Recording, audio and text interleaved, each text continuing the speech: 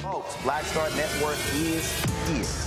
Hold no punches! I'm real revolutionary right now. Support this man, Black Media. He makes sure that our stories are told.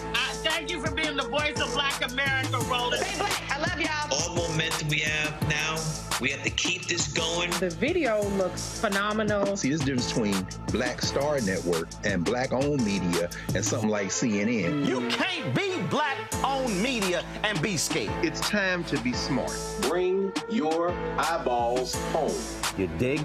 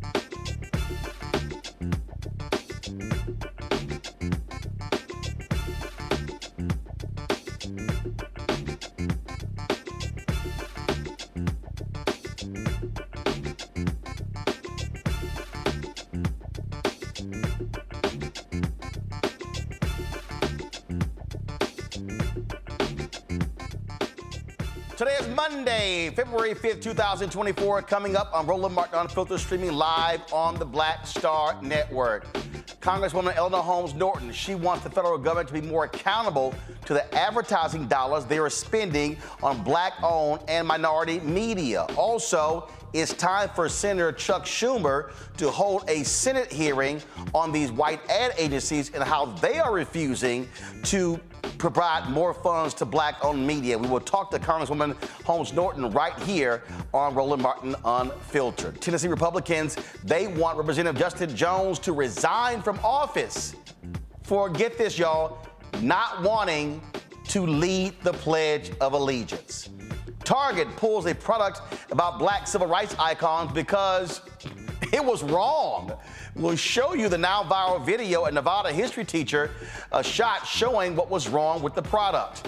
This year marks the 10th year since the Flint, Michigan water crisis began.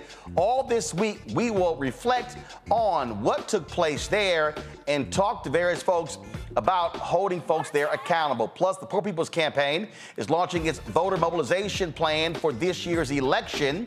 Journalist Clay Kane will be in studio to discuss his new book, The Gov't, the downward spiral of black Republicans from the party of Lincoln to the cult of Trump. And Jay-Z spoke last night at the Grammys.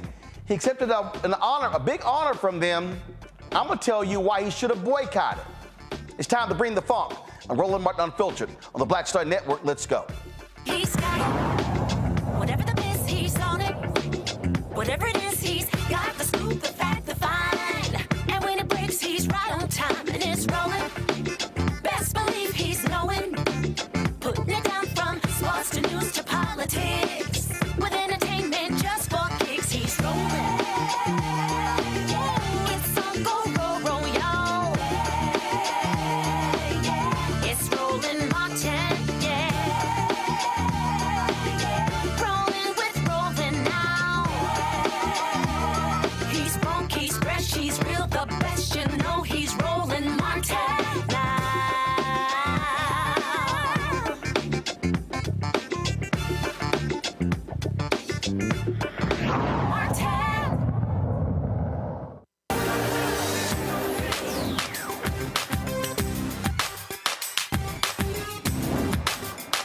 Been frozen out.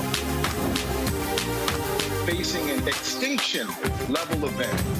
We don't fight this fight right now, you're not going to have black-owned media. Folks, black-owned media is often overlooked by white-run ad agencies and get the short end of the stick of the $340 billion being spent in the general market. But the same thing happens in the federal government. A Government Accountability Office study that was asked for by Congresswoman Eleanor Holmes Norton found that over a 5-year period, the federal government spent more than $5 billion on advertising. Guess what? Black-owned media got $51 million out of that $5 billion. In November, Congresswoman Holmes Norton sponsored a bill requiring federal agencies to include in their annual budget justifications for the amount they spent on advertising contracts with small disadvantaged businesses and businesses owned by women and minorities. She joins me right now. Congresswoman Holmes Norton, glad to have you here. And first of all, thank you for being someone who is being on this. This is not new. You've been true to this. I talk about that study that you called for the GAO to do, and the report came out in 2018, and present day, we're still having the same problems. Yes, we are, and that's why I've introduced a bill, Roland, that requires the federal government to include in their annual report justifications for the amount they spend on contracts with small disadvantaged businesses and businesses owned by minorities and women during the prior fiscal year. And I ask also for projections of their spending for the upcoming fiscal year. And I have a number of co-sponsors who helped me lead or co-lead a letter to President Biden. And in that letter, I said I was seeking answers about the inequities in federal advertising contracts awarded to media advertising agencies owned by minority and women as compared to the rest of the country. I think you indicated a figure where Black-owned industries received only 51 million, and that amounted to only 1.02% of these funds. Now, remember who we're talking about. The largest advertiser in the United States is the federal government. So it has a very special obligation to ensure fair access for minority and women-owned media companies. And here's what we discovered, Congresswoman. Here's what we discovered. We had, this is during the Trump administration, we had Congressman Stephen Horsford on the show. And the CBC tasked him to be their liaison, if you will, when it came to the census. He met with the ad agency that was responsible, and they told him, we are not going to buy any newspapers circulation 50,000 or under. That's 98% of all Black newspapers. And so I can tell you what happened. We filled out they said go to the portal. We filled the whole thing out. We go through this whole deal. We don't hear from them for several months. It was like September, and when the Trump folks were going to cut it short, I then began to blast this ad agency on social media, and I began to call about on the show. All of a sudden, they called Carol H. Williams, who was supposed to be the Black ad agency, but they cut her out of the money, and they were like, Carol, what's going on? Why is this guy upset? She said, because y'all never responded. Well, what should we do? She said, I advise y'all to cut him a check. So, and they did. We got for 1 month of work. But the bottom line is, if I didn't go off and put them on blast, no money would have come out. I met with Susan Rice and her team within the first 60 days of Biden being sworn in. I told her team, this is what's going on. This is what the deal is. Y'all gotta, I said, these are the traps. These are the games that they play. And nothing came about it. And so the administration tells me, well, Roland, give us some time. I said, guys, we don't have time. I said, COVID money is about to be spent. And you know what happened there? Same thing, Congresswoman. They spent that money on mainstream media, and we were told by one of the consultants, yeah, we put all the money out, and we just wanted to see what would stick, and nothing happened. When we gave a detailed plan on how to pair shots, doing broadcasts locally, and it's the same thing. The same white ad agencies that we fight in the general market, they're the ones who get the federal government contracts. Well, Roland, there is some better news. I have a letter here from the GAO, that's the General Accounting Office. Yep. And I want you to know what that letter says. It says that GAO is confirming its commitment to examine the federal government's advertising contracting with small disadvantaged businesses and businesses owned by minorities and women on the basis of my letter to the Comptroller General. The letter says, we plan to complete our work, and I want you to know this, and send a draft product to the Small Business Administration for comment by May or June in 2024. So I think we have finally gotten their attention. So here's what, so I'm just going to tell you just one of the games they're going to play, Congresswoman. They're going to try to group everything together. When Congressman Hank Johnson sent the letter to the White House, they did the exact same thing, and they sent back, oh, here was the percentage. I said, no. I said, tell them they got to break it out. And that is, don't group it. They got to break out. When they say women, that's actually white women, because if you're a Black woman, you go in a Black category. And if they say, and then when they say Black, it needs to say, first of all, it needs to be an itemized listing. Here's why. Because what they're going to do is they're going to put Black targeted in the same category as Black owned. So for instance, when they're trying to reach Black people digital, they go to Complex. Complex is white. BuzzFeed owns them. They're not going to go to a Black digital company. And so I've said to the other CBC members, force them to be specific. In fact, I would even, when you said it in your press release, it needs to be an itemized listing. Name of media company, how much they got. Because then, so if I see that, I can then go, Congresswoman, black targeted, black targeted, black targeted, black owned. And then we'll see if the black owned people got a small amount and black targeted got a larger amount. Well, Roland, look, remember in my letter, I said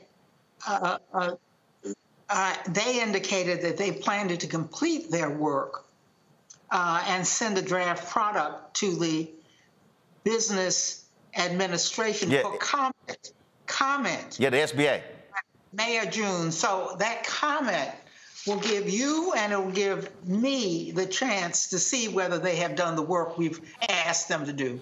Absolutely. And the reason this ticks me off is because you and others in the CBC, this is what people don't understand when people complain that, I don't know what the CBC does. You say when it came to the census, the CBC fought for an additional $70 million to be added to the marketing budget for the census. And that money was supposed to actually go to a black agency to make sure that we're reaching black folks and we're counting black folks. Well, what the general market agency did was they kept the money and blocked the black people out. So what people don't realize, y'all are out there fighting to get this stuff allocated, but when it goes to the bureaucracy, that's what happens. Same thing, USDA. I can go down the line, all of these different federal agencies, and I've said, look, the Pentagon, of the $1 billion spent annually, the Pentagon spends about $600 million. And I'm sitting there going, okay, I can tell you right now, Congressman, I met with the ad agency OMD. They have the U.S. Army contract. Had a meeting, talked to them last year, nothing happened. Nothing. And I'm sitting there going, aren't y'all having a recruiting crisis? Aren't y'all having a problem reaching people? Like, what are you doing? And these are the games all of these agencies play, and we have to call them out and put pressure on them, and then they're like, oh, well, it's not us, it's the client. And I'm going, no. You're telling the client what to do, and you're stopping black agencies, black media companies from being able to access the dollars so we can tell our community. The USDA, when it comes to, they have an advertising contract to tell black farmers how to sign up. Somebody called me this weekend about a low-income affordable housing program in the USDA. I had never heard of it. I'm sitting there going, who are y'all's advertising with to tell this stuff to? It is stunning what happens, and the money just goes out and it gets spent, and then when you come back, oh, sorry, we ran out. We can't help you now. Yeah, Roland, unless we watch them, it just doesn't happen. That's why I so appreciate you using your platform to call attention to this. And if you will keep in touch with me, I'll be right with you. Absolutely. And I'll tell you this here, when they had the Black Media Roundtable with the United States Senate, I specifically told Senator Chuck Schumer there should be a Senate hearing regarding this very issue. I followed up in September. They didn't get back to me. And I told them, I said, I'm going to call you guys out. It needs to happen because we're talking in the general market, Congresswoman, $340 billion. And you know what's crazy? When BET was sold 22 years ago, black-owned media was getting 1%. 20 plus years later, we're still getting 1%. Oh, my God. Yeah. Well, there's work to do, Roland. All right. So keep in touch with us. I will do. Thanks for your work. I appreciate it. You take care. Of course. Folks, going to go to a break. We're going to come back. We're going to continue this conversation with our panel. And I want y'all to understand, this right here is why black-owned media can't cover stories. This is why we can't hire staff. This is why black-owned media dies. This is why Ebony is not what it used to be. This is why all black-owned media is not what it used to be. It's because we're being frozen out of the money.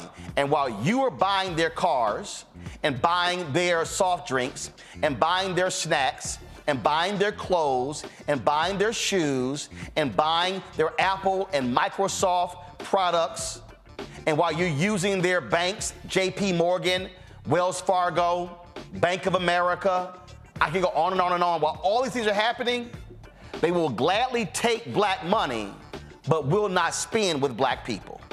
You're watching Roland Martin Unfiltered on the Black Star Network. For the last 15 or maybe 16 years, 18 years, I'll say, since when I moved to LA, I hadn't had a break. I hadn't had a vacation. I had a week vacation here and there. Right. This year, after I got finished doing Queen Sugar and we wrapped it out, because I knew I had 2 TV shows coming on at the same time, so I'm going to take a little break. So I've been on break for the first time, and I can afford it now. Praise God. You know what I'm saying? Right. So I can afford it. I'm like, I can sit back and ain't got nothing to worry about, man. But this was the first time in almost in 2 decades that I've actually had time to sit back and smell the roses.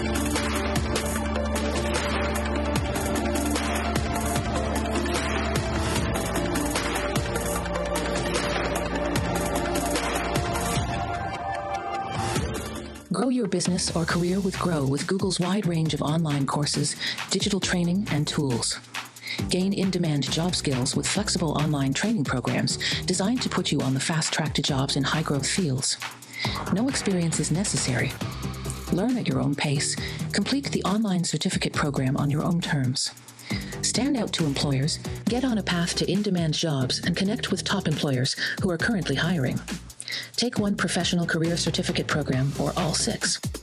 Earn a Google Career Certificate to prepare for a job in a high-growth field like data analytics, project management, UX design, cybersecurity, and more.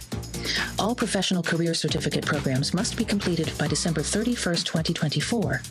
Scan the QR code to complete the application. There are 1,000 scholarships available. Grow with Google and J. Hood and Associates. Be job ready and qualify for in-demand jobs. What's good, y'all? This is Doug E. Fresh, and you're watching my brother Roland Martin Unfiltered as we go a little something like this. Hit it. It's real.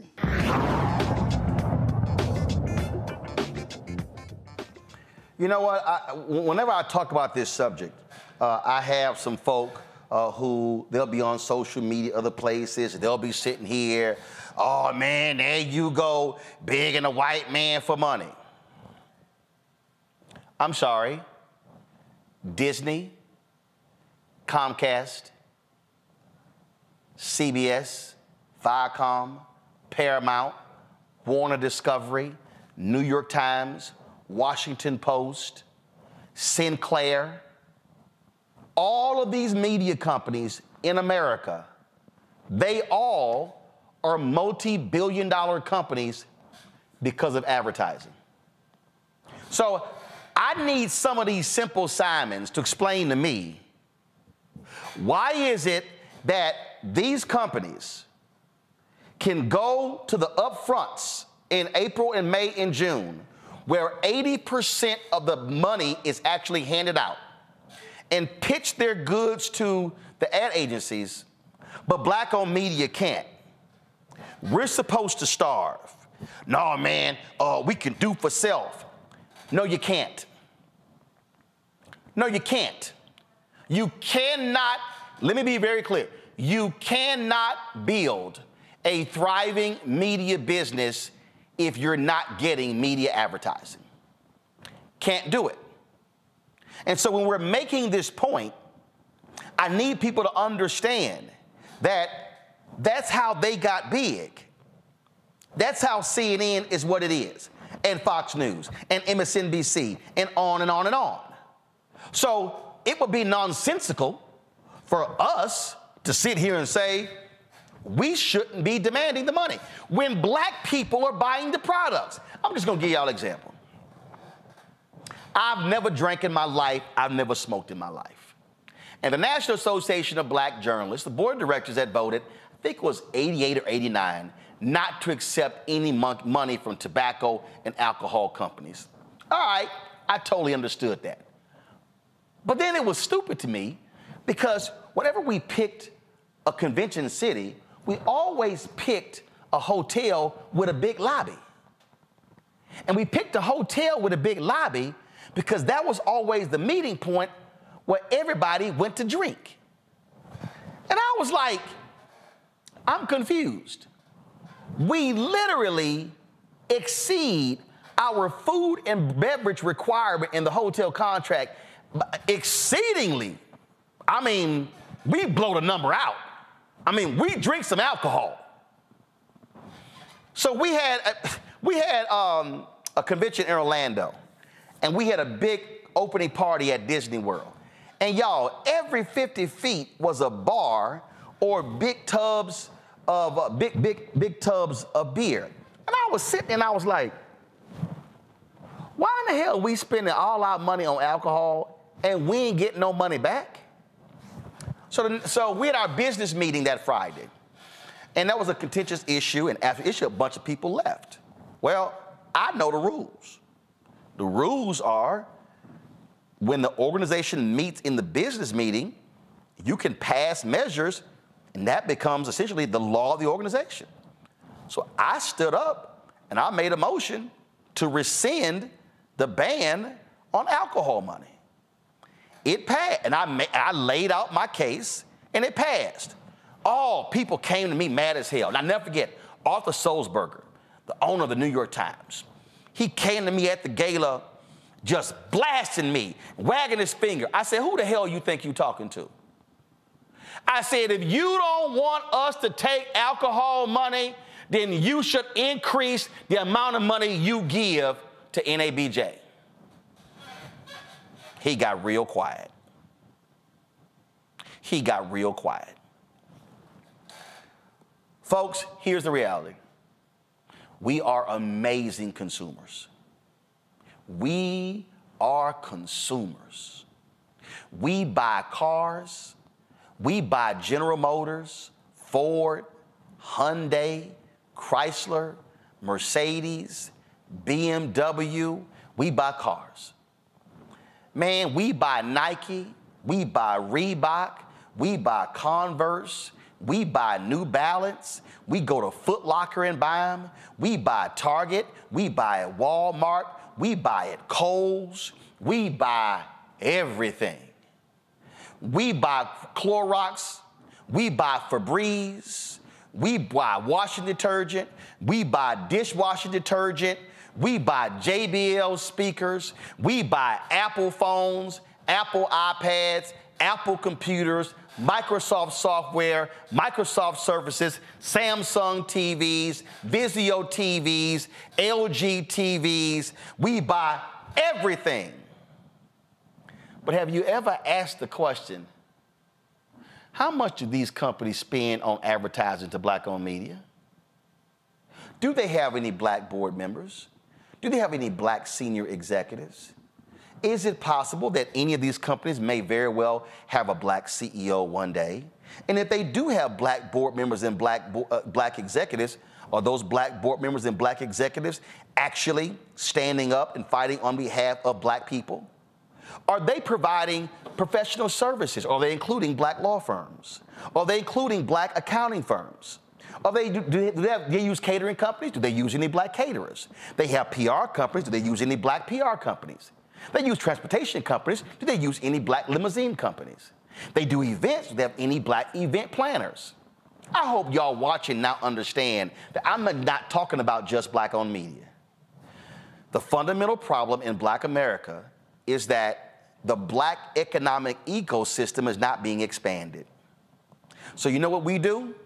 We allow these companies to freely come to the NAACP convention, come to the Image Awards, come to the National Urban League Convention, come to the NAN Convention, come to the Rainbow Push Convention, come to fraternities and sororities, local events, state, regional, national. We allow them to come to the Congressional Black Caucus Foundation, ALC. I'll give you an example. Amazon was the primary sponsor of this year's Congressional Black Caucus Foundation, ALC. Amazon gave $1.5 million. Do y'all know what the Amazon annual marketing budget is? It is $20 billion. That means if Amazon spent 5% of its marketing budget with black-owned businesses, black-owned media would be generating $1 billion. Black-owned media will be generating from Amazon alone $1 billion. Now go Microsoft. Now go Apple. I told y'all about PepsiCo. PepsiCo has a 5-year, $10 million initiative with the National Urban League. PepsiCo wants to drop running commercials. They want to drive $100 million in receipts every year to over 5 years to black-owned businesses. That's great. The problem is they can't track it because there's no code. One of the black-owned restaurants told me. But understand this here. PepsiCo spends $3 billion a year on marketing.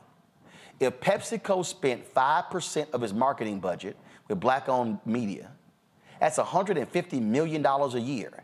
That's $750 million over 5 years. 5-year, $10 million partnership with the National Urban League, $100 million in receipts, or $750 million. Y'all, that's just marketing. That's not other contracts. Wells Fargo signed an initiative to a 10-year commitment to the NAACP of $50 million. Really? How much did black people lose in the home foreclosure crisis through Wells Fargo's actions? I can guarantee you it's more than $50 million. So here's my question. What is Wells Fargo marketing budget? How much money does JP Morgan Chase and Bank of America and Citigroup, financial service companies, spend with black-owned media? I hope y'all who are watching are now understanding what I'm talking about. If you want to understand why black people are broke, I can show you how we are broke. We're broke because we are investing in a system that has no return on investment in us. And what we're not doing is what Dr. King actually said to us on April 3rd, 1968, when he literally said, we need to redistribute the pain. He said the garbage workers are the ones that are feeling the pain. We must redistribute the pain. In that very speech, Dr. King named companies to boycott. He told black people to put the money in black banks. He said buy insurance from black insurance companies. Now, some of y'all might be saying, well, man, that's going too far. Okay. Well, you please tell me then, how then are we going to be able to build capacity and grow? That is why Senator Chuck Schumer, the Senate leader, should have Senate hearings and calling every major ad agency head. And by the way, 90% of the executives of ad agencies are white. He should call every single one of them to a Senate hearing. Because guess what? Last week, how many of us saw the social media companies testifying before Congress? How many of us witnessed Senator Lindsey Graham making Mark Zuckerberg apologize to the families? How many of us witnessed that take place last week? Well, guess what? If they can call for the social media companies to do that, well, then they can have this type of hearing and call every major ad agency and say, explain to me, how is it that BET was sold 20 plus years ago? And in the New York Times story on the sale of BET, a media analyst said that black-owned media was getting 1% of all advertising dollars. And here we sit more than 20 years later, and black-owned media is still getting 1%.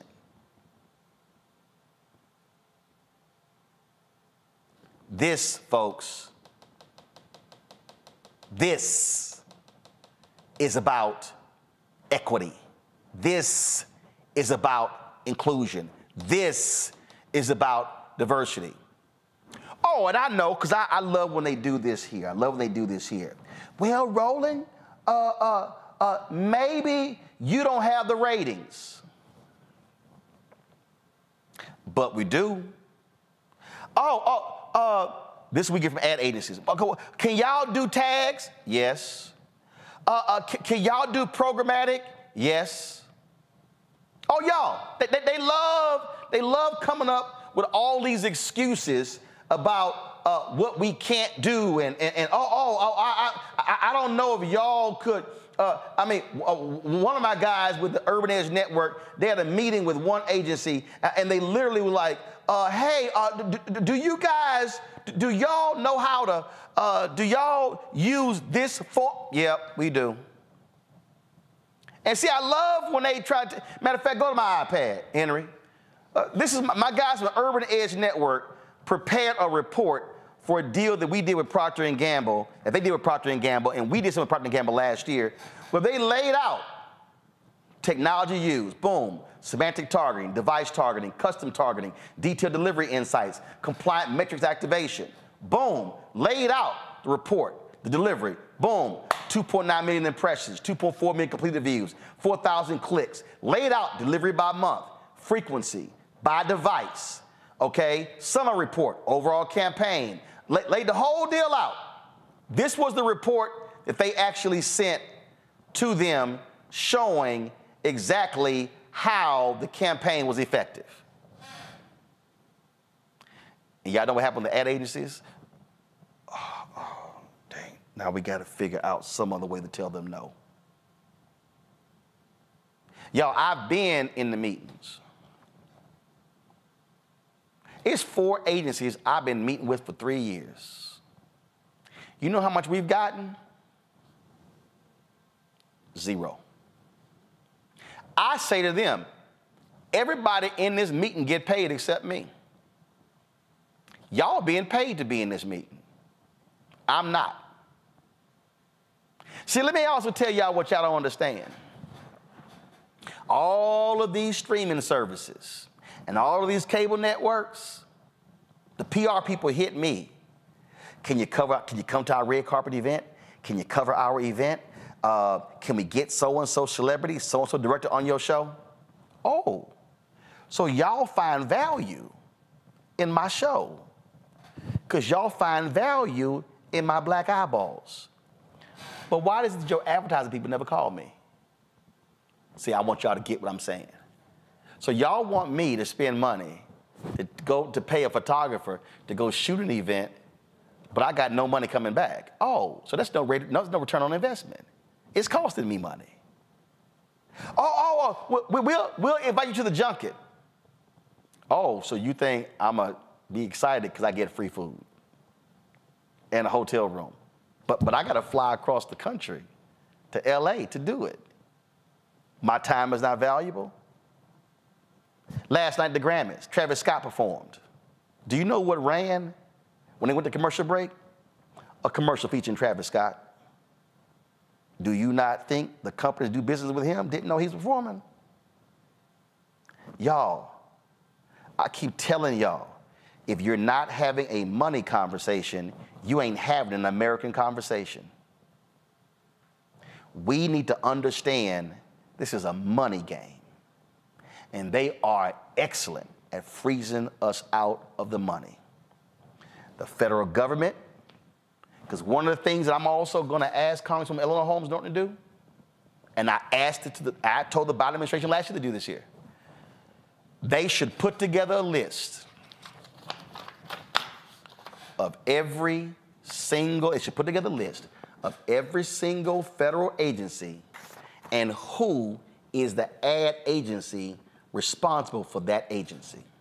Who handles the Pentagon? Who handles HHS? Who handles transportation? Go down the line and say, here's the chief investment officer. Here's the contact. Because what they do is, y'all, they run us through hoops. See, what y'all don't know, what happened with the census? One agency got the contract. They then split the contract up into multiple agencies. One agency got it, and they gave, I'm peeping y'all the game, they gave the broadcast contract to one of their subsidiaries. They gave the digital contract to one of their subsidiaries, and the print piece to another subsidiary. Same company split the money up 3-4 different ways. And all of them got their percentages. That's the game they play against us. And they use our size against us. Oh, are you too small? Well, I can't grow, never get any money. And the same thing happens with political folks, the campaigns. Do y'all know in 2022, $9 billion was spent on political campaigns? $9 billion.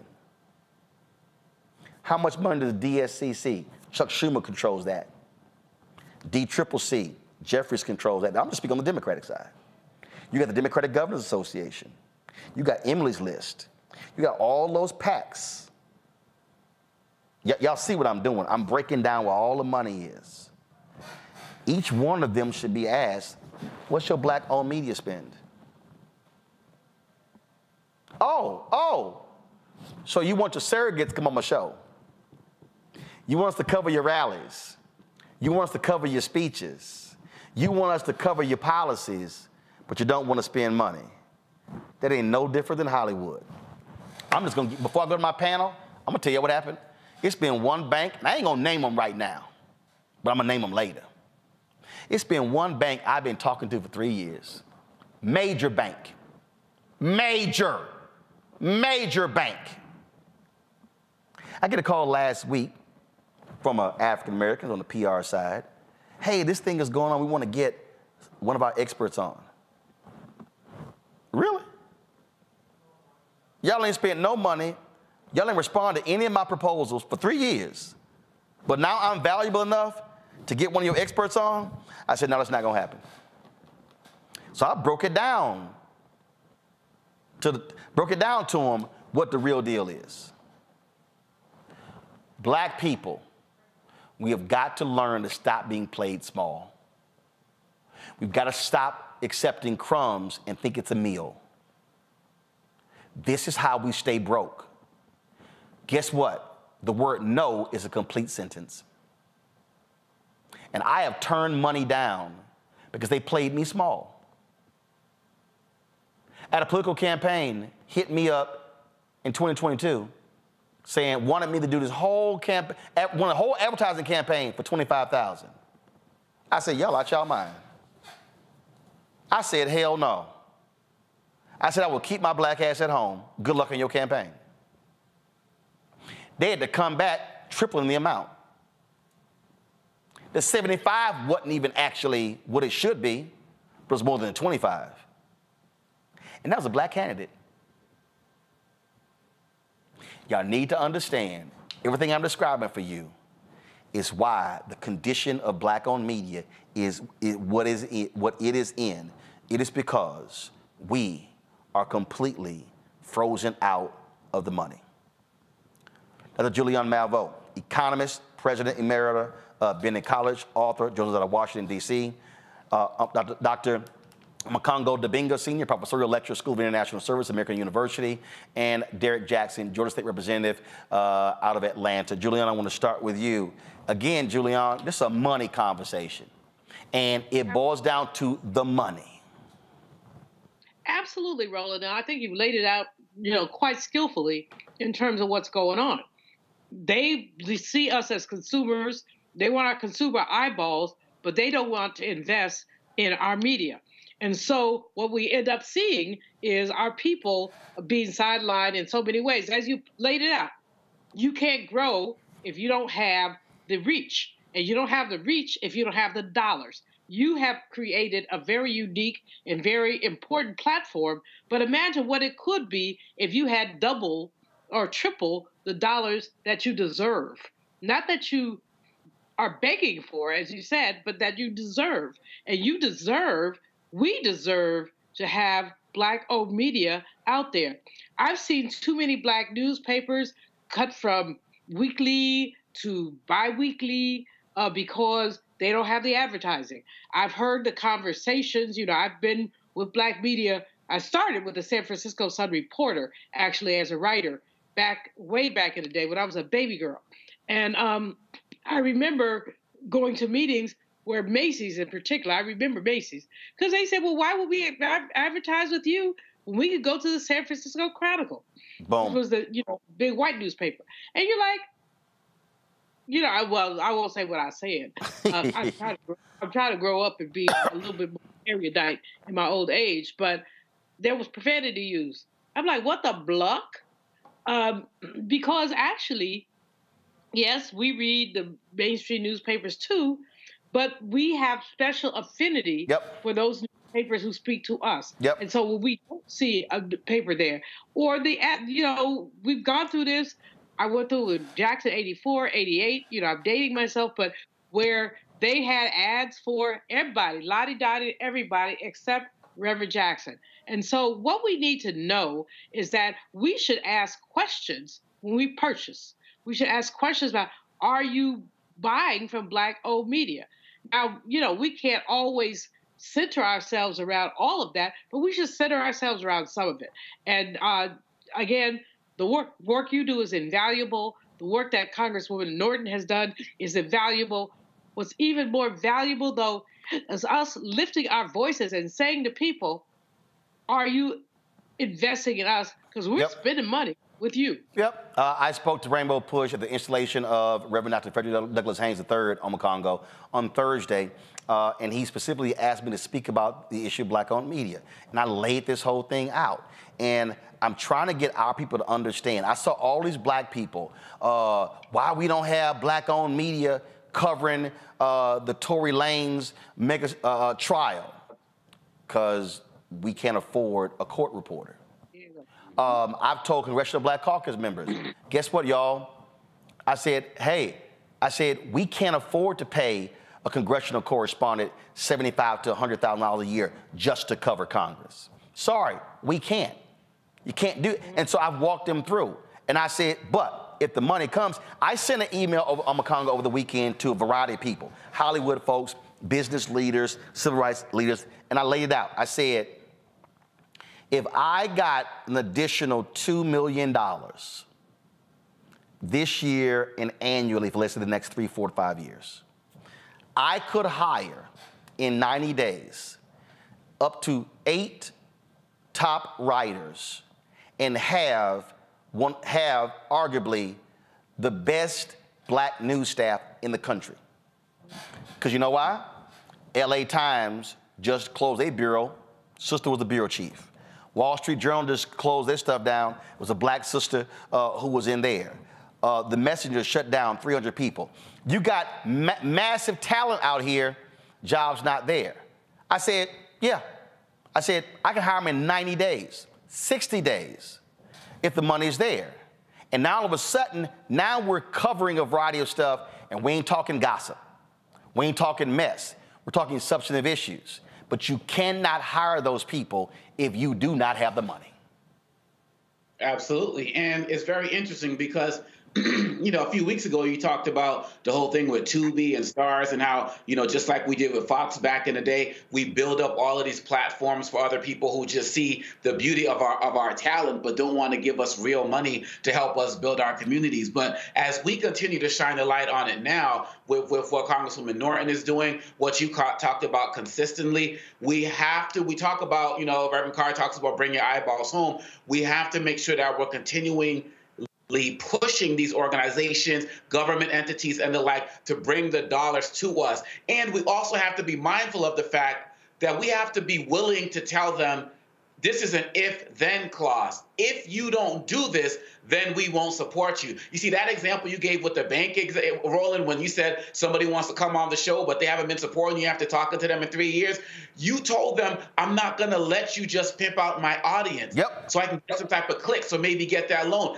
That's the piece that so many of us are missing. We'll say we want the dollars, we want the ad dollars, but then they know if they don't give it to us, we're still going to watch. We're still going to go to the show. We're still going to go to the concert. And what you're doing, what Congresswoman Holmes Norton is doing, you're putting our words to this, and there's going to be actions relating to this. And I'm hoping that people are watching this, because that's what's going to really wake up these advertising agencies, because that percentage you gave that hasn't changed over like decades, it's ridiculous. And Derek, here's the point here, and after your comment, we'll go to break, is very simple. We can't be, I go back to MLK's speech, April 3rd, 1968. We cannot be afraid. Let me be perfectly clear, Derek. I've got meetings set up over the next 2 weeks with a multitude of ad agencies and companies. If I keep hearing no, I'm telling you, I know what I'm going to do. I'm going to name them. I'm going to show the faces of their white and Black executives. And I'm going to say how long we've been talking to them. Please. Because, see, part of the problem that's happening here, Derek, there are Black people, just like in politics, There are black board members who are doing nothing, who are saying nothing, but they're getting paid. There are black senior executives who are doing nothing. You got black chief marketing officers who are doing nothing. But we celebrate them and fet them and oh my God, and we hand them awards, but we never say, but did you change the condition of our community while you were there? Or did you only get a check? See, and my philosophy is real simple. If I didn't get no money last year, or last quarter, or last month, or last week, or yesterday, or today, it's a good bet I'm not gonna get any money tomorrow. So what the hell do I have to lose by calling people out? That's right. There you go. You know, Roland, we have to be bold, and we're not begging. And if I may channel my inner Jay-Z, when you talk about men lie, women lie, numbers don't lie. In 6 days, Roland, we're going to see corporations spend $7 million for a 30-second commercial. Let me say that again for the audience. $7 million per 30-second commercial. So Coca-Cola, right here, home quarter, right here in Atlanta, if they have 10 commercials during that 3.5-hour Super Bowl, Roland, they done spent $70 million. And the reason why they are spending $70 million, because they want to show the 100 million people just in the United States that are going to be watching the Super Bowl about their ads. We do consume, and we are consumers, because the fans already told us that black economic power are $8 trillion. Let me say that again. $1 billion, that's our economic spending power in this country. We are major consumers, but we just don't see the dollars returning into our community. Absolutely. And so this is not a moment for us to be scared. We must challenge power. And I told y'all what MLK said in his book, Where Do We Go From Here, KSR Community, when he challenged the Negro press to be militant and focus on the substantive and not the superficial and the conservative. All I'm doing is what the brother said. And now is the time for black folks to stop walking around on eggshells, scared to name people and call people out. Because again, while I was just sitting here, Verizon took $168 out of my account for this phone. I don't think Verizon has advertised with us in 2 years. So I'm actually spending more with Verizon than Verizon has spent with us. And I can go to T-Mobile and AT&T and down the line. Folk, it's about the money. And like Frank Lucas said in American Gangster, I'm gonna get that money. Coming up next, she's running for North Carolina, next Attorney General of North Carolina. We'll talk to the DA in Raleigh next on Roland Martin Unfiltered on the Black Star Network. When you talk about blackness and what happens in black culture, we're about covering these things that matter to us, speaking to our issues and concerns. This is a genuine people-powered movement. There's a lot of stuff that we're not getting. You get it, and you spread the word. We wish to plead our own cause. Too long have others spoken for us. We cannot tell our own story if we can't pay for it. This is about covering us. Invest in black-owned media. Your dollars matter. We don't have to keep asking them to cover our stuff. So please support us in what we do, folks. We want to hit 2,000 people, $50 this month, raise $100,000. We're behind 100,000, so we want to hit that. Y'all money makes this possible. Checks and money orders go to P.O. Box 57196, Washington, D.C. 20037-0196. The Cash App is $RM Unfiltered. PayPal is R Martin Unfiltered. Venmo is RM Unfiltered. Zelle is Roland at RolandSMartin.com. Hi, everybody. I'm Kim Coles. Hey, I'm Donnie Simpson. Yo, it's your man Dion Cole from Blackish, and you watch Roland Martin Unfiltered.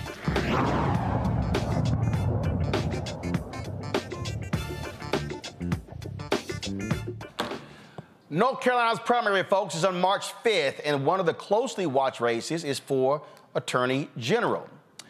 So Tyler DeBerry, folks, Tim Dunn and Jeff Jackson will be battling to secure a place on the November ballot. Now, DeBerry is the state's 16th district prosecuting attorney. She's responsible for Durham County.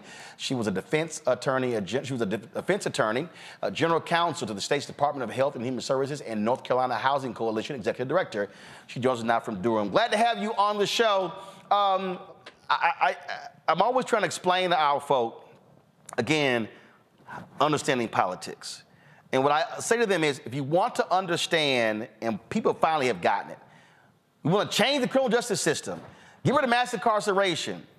People kept focusing on Congress when the most critical person when it comes to the criminal justice system and reform is the DA. Absolutely. And so we talk about DAs, judges, attorney generals. And so too often we overlook the importance of those positions. But the fact of the matter is, Attorney General of a state wields significant power.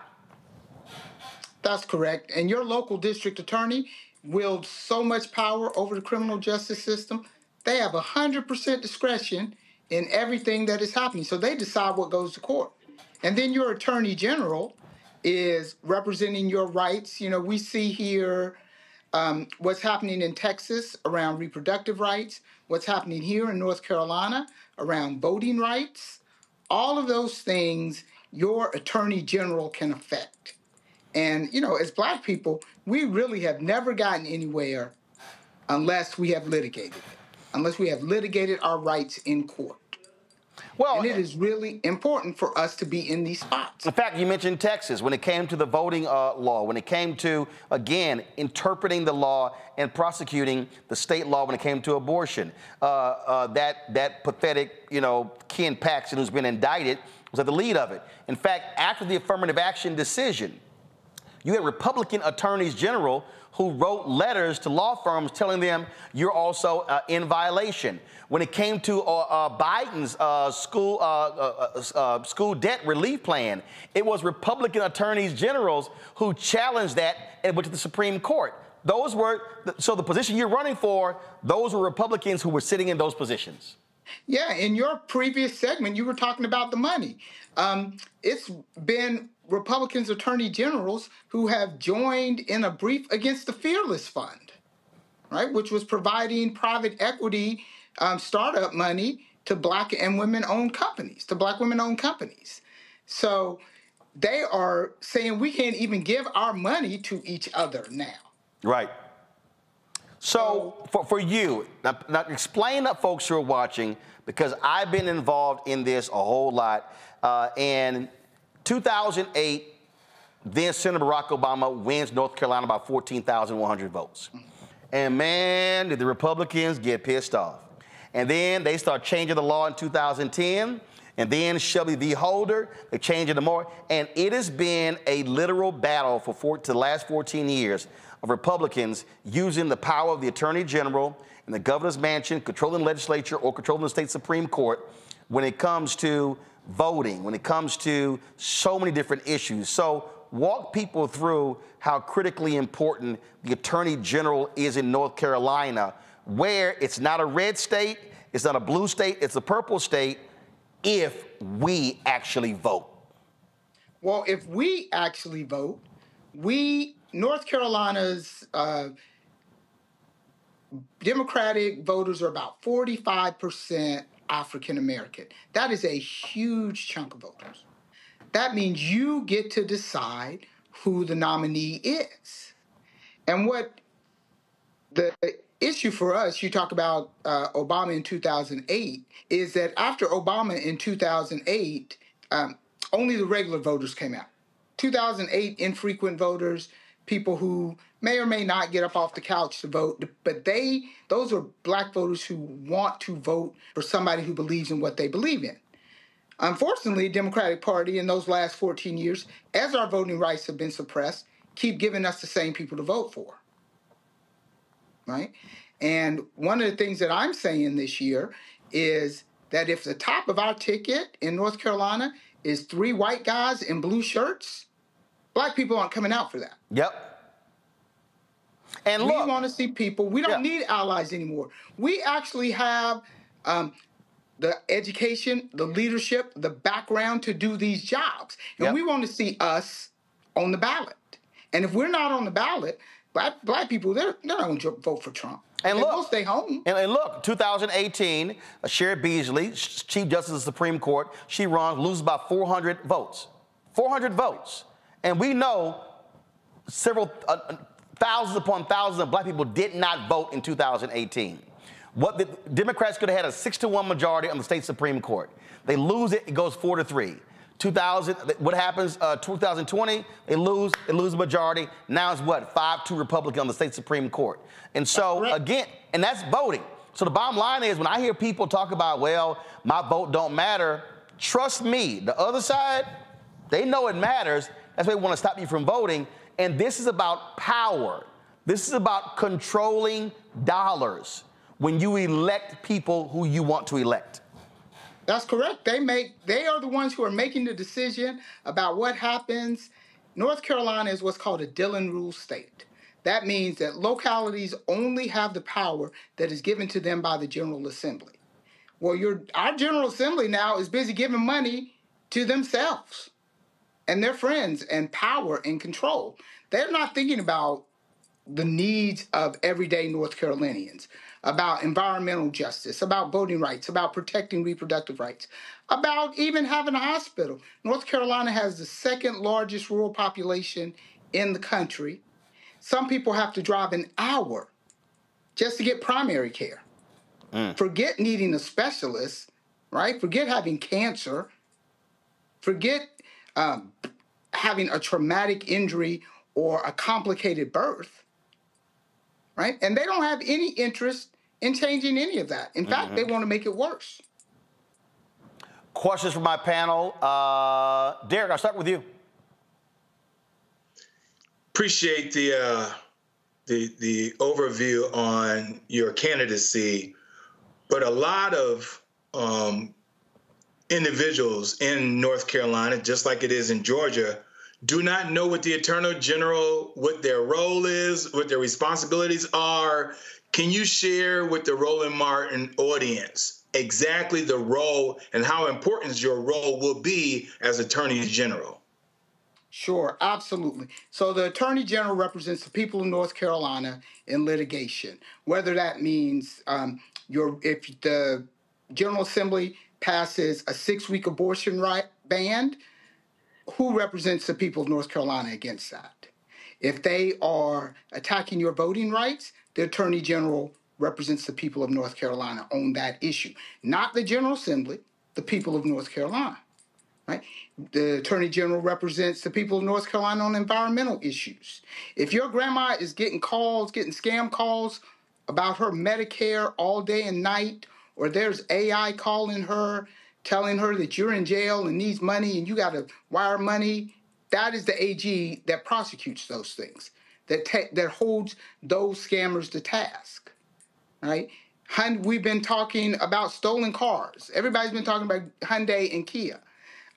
There may not be criminal sanctions that can be brought against Hyundai and Kia about how they built their cars for them to be stolen, but the Attorney General can bring civil litigation that forces Hyundai and Kia to fix their cars. And Hyundai and Kia are low-end cars. Who's driving those? We're driving those. We're the ones that most at risk of getting our cars stolen. So there are lots of ways in which the Attorney General impacts literally your everyday life. If there's a company that is dumping chemicals in a black community, that's the AG's responsibility to hold them accountable. Julian. Sister, I appreciate you. I tell people all the time, I served time in North Carolina when I was president of Bennett College.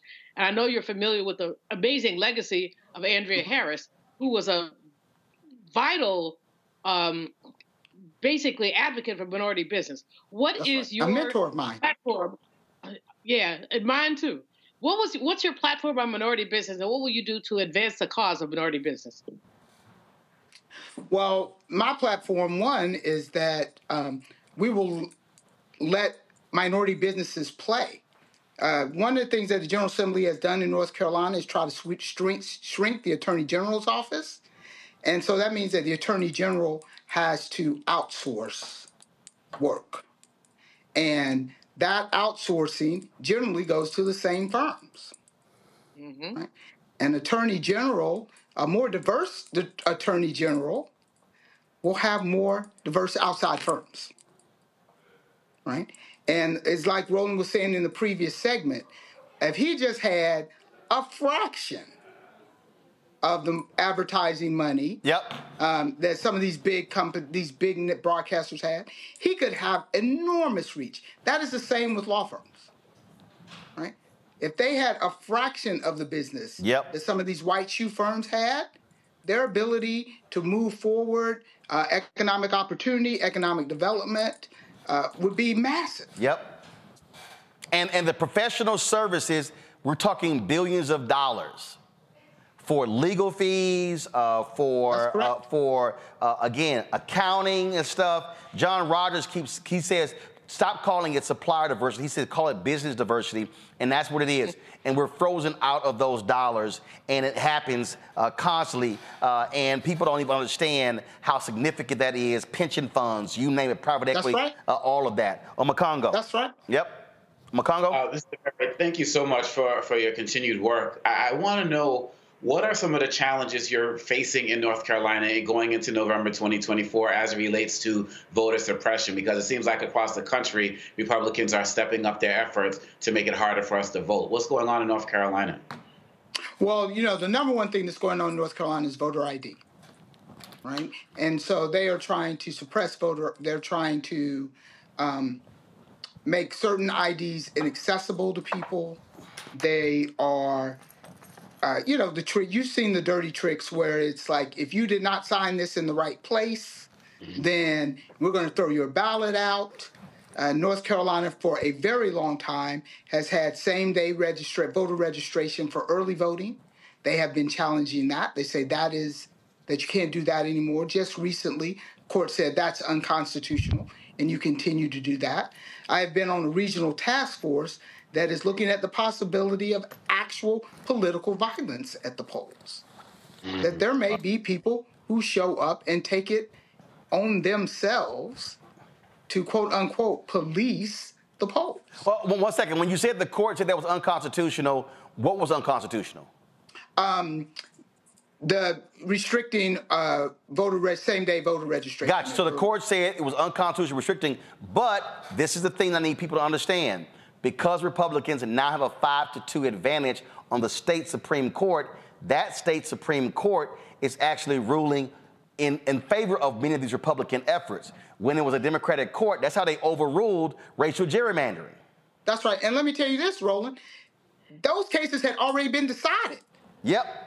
For everybody watching, the first things you learn in law school is stare decisis. Well, for everybody once they decided, they can't go back and bring it back. For everybody who's watching, let me tell you how bold they were. There were cases that were decided in late 2022 when the court switched. They brought them back up and flipped 3 of them. That's right. That's how they use their power. Go ahead. That's right. That's exactly how they use their power. And they're attacking the black sister, Anita Earls. They want her off the Supreme Court because they wanted to be 6-1. And they want her off the Supreme Court because she said the court should pay attention to racial equity. The woman gave a speech about diversity, and they actually investigating her. That's right. She did nothing wrong, right? She just said the court should be concerned with racial equity. She didn't take money from anybody. She didn't. Her daddy is not the Speaker Pro Tem of the Senate, right? No. She is a well-respected civil rights lawyer of many years, and all of a sudden she has a judicial standards complaint? That is ridiculous. Mm-hmm. Yep. All right, so again, the primary is March 5th. And so, look, folks got to get to the polls, and whoever wins the primary March 5th. Now, how does it work? Is it whoever gets the most votes on March 5th, or is it's got to be a majority, it's got to be a 50+1? So how does it work? Yeah, it's got to be more than 30%. And then everything over that, it's got to be a majority. So got it. Somebody has to get 30% or more. All right, then. Well, look, D.A. DeBerry, we appreciate you being on the show. Good luck in the March 5th primary there in North Carolina for the next Attorney General. Thank you so much, and thank you for having me tonight. This has been great. All right, thank you so very much. All right, folks, when we come back, we're going to talk about the 10th anniversary of the Flint water crisis, what has been going on, and is stuff actually getting done to improve the lives of the folks there in Flint? We're going to be covering this, focus on this for the whole next week, but we'll discuss, kick it off next right here on Roland Martin Unfiltered on the Black Star Network. Don't forget, supporters of what we do. Join our Bring the Fuck fan club. Send your check and money order to P.O. Box 57196, Washington, D.C. 20037, that's 0196. Cash App, $RM Unfiltered, PayPal, R Martin Unfiltered. Venmo is RM Unfiltered. Zelle, Roland at RolandSMartin.com, Roland at RolandMartinUnfiltered.com. Remember, our goal is to get 20,000 of our fans contributing on average $50 each. That's $4.19 a month, 13 cents a day. And of course, that'll raise $1 million for our efforts here on the show. And so please support us in what we do. Back in a moment. Next on the Black Table with me, Craig Carr. Immigrants lured off Texas streets and shipped to places like Martha's Vineyard and Washington, D.C. Believe it or not, we've seen it all before. You people in the North, you're so sympathetic to Black people, you take them. 60 years ago, they called it the reverse freedom rides. Back then, Southern governors shipped Black people north with the false promise of jobs and a better life. It's a part of a well-known playbook being brought back to life. So what's next? That's next on the Black Table, a conversation with Dr. Gerald Horne about this issue of the reverse freedom rides, right here on the Black Star Network. On the next Get Wealthy with me, Deborah Owens, America's Wealth Coach, the wealth gap has literally not changed in over 50 years, according to the Federal Reserve. On the next Get Wealthy, I'm excited to chat with Jim Castleberry, CEO of Known Holdings. They have created a platform, an ecosystem to bring resources to Blacks and people of color so they can scale their business. Even though we've had several examples of African Americans and other people of color being able to be successful, we still aren't seeing the mass level of us being lifted up. That's right here on Get Wealthy, only on Black Star Network.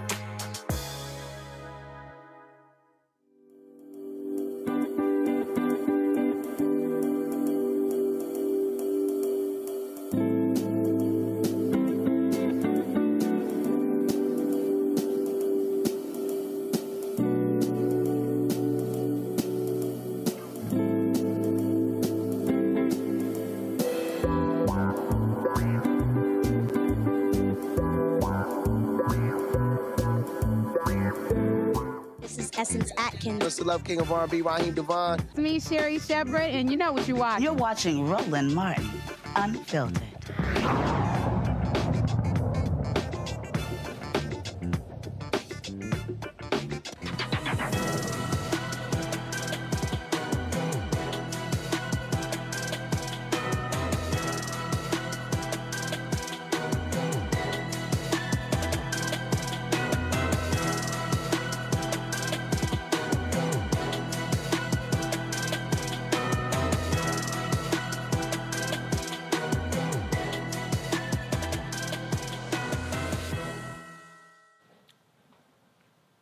Let's go.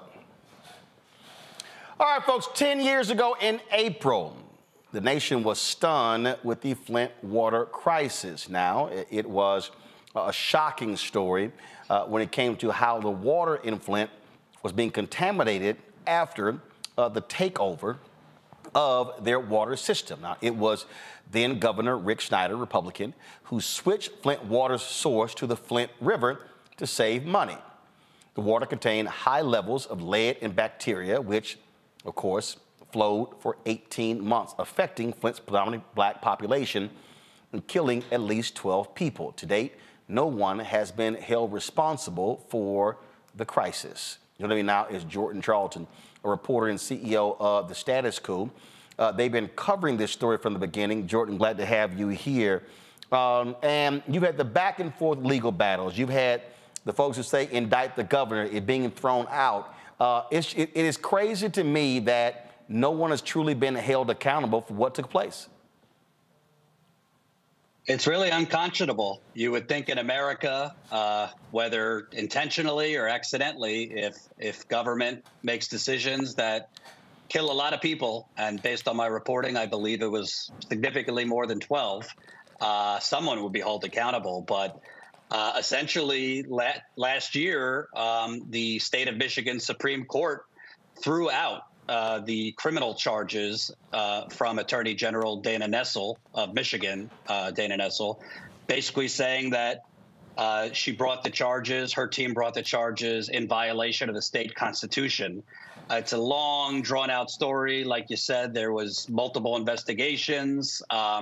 The original investigation seemed to be making momentum before this current attorney general came in and fired the prosecutors and investigators and restarted from scratch. But that decision has now led to the charges being thrown out. And it does seem very unlikely that anyone will be convicted, much less face a jury for poisoning Flint. This was, didn't you have the former, the manager who was put over it? I remember having him on my show. He was caught up in this as well. What about the federal investigation? I mean, we can go on and on and on. I mean, we thought that was going to actually be some justice done. Yeah, obviously, Governor Snyder, like many Republicans, felt let's run Flint like a business. So they appointed 4 different unelected emergency managers who basically were just kind of puppets for the governor to do what he wanted. And they, according to my sources, concocted a completely fraudulent financial scheme to allow Flint, which was broke. It did not have any ability to borrow money. It was nearly bankrupt. Allowed Flint to borrow $100 million to join an unnecessary new water system that was going to make a lot of people money. Those emergency managers were originally charged by the original investigators and prosecutors. Those original investigators were actually near filing a racketeering case. RICO, which, was created in the 70s to go after mafia figures. But when Attorney General Nessel came in for reasons that are still a head scratcher, she cleaned house. She fired the original team that was about to charge that racketeering case. She put in her own prosecutors, and it was a disaster after that. All their cases got thrown out. And now the statute of limitations, which in Michigan for felonies is 6 years. The only felony that is not 6 years is involuntary manslaughter. That's 10 years. The statute of limitations for most of the criminal charges has run out. So it's I've asked the federal government, the DOJ, if there's some, extraordinary measures that could be taken for the DOJ to step in here. But I've never got a solid answer. And meanwhile, the media doesn't cover it anymore. I'm glad you are. But people in Flint still have contaminated water. The lead levels are rising again. They were at 10 parts per billion just in December. The EPA says 15 parts per billion of lead is, according to them, their allowable limit. But experts will tell you that there is zero. Zero should be the level, particularly for children, of lead in your water. And residents, the effects of heavy metal poisoning they get worse as the years go on.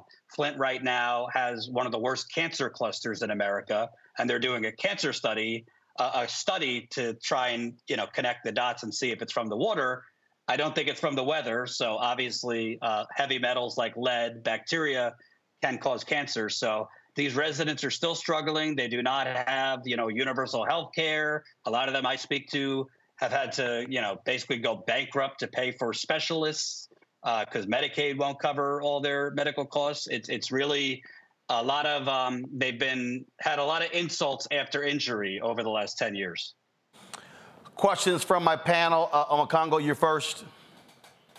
Well, first of all, thank you for this work. It's really important. And like you said, nobody's talking about Flint anymore. So we're talking about this tonight. Now, people talk so much about Michigan being all Democrat run, top to bottom now, and all of these cases are running out. But what about the concept of restorative justice? Is the government at the local or state level, are they doing anything because it's the right thing to do as it relates to helping these communities heal? Because I'm going to assume that the idea of feeling abandoned by the government is another mental toll that they have to deal with on top of the physical health tolls that they're dealing with.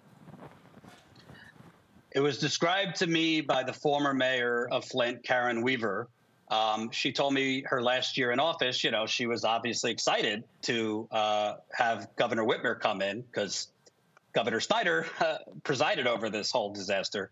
And she approached Governor Whitmer, according to her, to ask for help in getting more funds because residents still have damaged pipes in their home that have not been replaced, that were damaged by the Flint River. And according to Mayor Weaver, Gretchen Whitmer told her that the state legislature has Flint fatigue, and she can't get any more money from the state legislature, which at the time was, majority Republican. But Michigan's now majority Democrat, and there's still issues. And it's not, Governor Whitmer ran on reopening the free water stations for Flint. She did not follow through on that. And it's not just Flint, I've been covering in Kalamazoo, Michigan. There is a paper mill, Graphic Packaging, a multi-billion-dollar paper mill that is emitting toxic levels of hydrogen sulfide in a predominantly Black community on the north side of Kalamazoo. People are getting sick. I got sick just next to the plant for a few days. High levels of asthma, COPD, and Governor Whitmer helped them expand a few years ago despite. So obviously we know Republicans don't care, but it's not just get Democrats in there and it'll be fixed. There's a lot of issues, and the people in Flint do not trust government, whether it's the Republicans. I think they trust the Democrats more, but have been disappointed that the promises that were made to them have not been followed through. There wasn't even a health registry for many years to track Flint residents' health problems from this. So in terms of restorative justice, I'm not an expert, but the people I talk to do not have much nice things to say about the local, state, or federal government, Democrat or Republican. Derek? My question is around, and I'm a legislator, just so you know, here in Georgia. My question is around legislation. What legislation has been passed to mitigate this? Because it's Flint today or Flint 10 years ago, but you got other municipalities that's dealing with infrastructure and other issues, and those families still dealing with chronic issues, as you already mentioned. What legislation has been passed to mitigate this going forward? Well, first of all, I want to make the point, the original sin of this was the emergency manager law in Michigan that was actually started before Rick Snyder. And there are still provisions of that emergency management law on the books in Michigan. And that's the law that allowed the governor to declare a financial emergency, not just in Flint, but in Cadillac, predominantly Black cities, I should point out. They declared financial emergencies and appointed unelected emergency managers that in many cases were just basically the proxy for the governor. So that there's provisions of that still on the books. And that is direct. That's not the only reason, but that is predominantly why the Flint water crisis happened, because the elected representatives, the mayor, the city council, their power was overruled by the governor and the emergency manager. There's been some federal laws, obviously the infrastructure law in D.C. that Biden signed, put money towards replacing lead service lines, but still not all the lead service lines have been replaced in Flint. And this is 10 years later. And they have not replaced the main pipes. I don't want to get too in the weeds, but it's not just the service lines. It's the main pipes underneath the ground that are bursting all the time in Flint and many other cities. So in terms of legislation, Not a lot. I mean, and it's not just lead. That was the main headline, but bacteria. There's something called PFAS, which are forever chemicals that they're finding in Flint, other parts of Michigan, North Carolina, the industrial Midwest. They're called forever chemicals. They're made from as a byproduct of Teflon, and they cause cancer and miscarriages and all sorts of problems. So you got lead, bacteria, PFAS. There's a major water problem in this country that's, I don't believe, being fully addressed. Julian? First of all, I want to thank you for your continuing coverage of the Flint water crisis. Mayor Karen Weaver is a personal friend, and I think the world of her. She lost her election because of reverberations around the water crisis.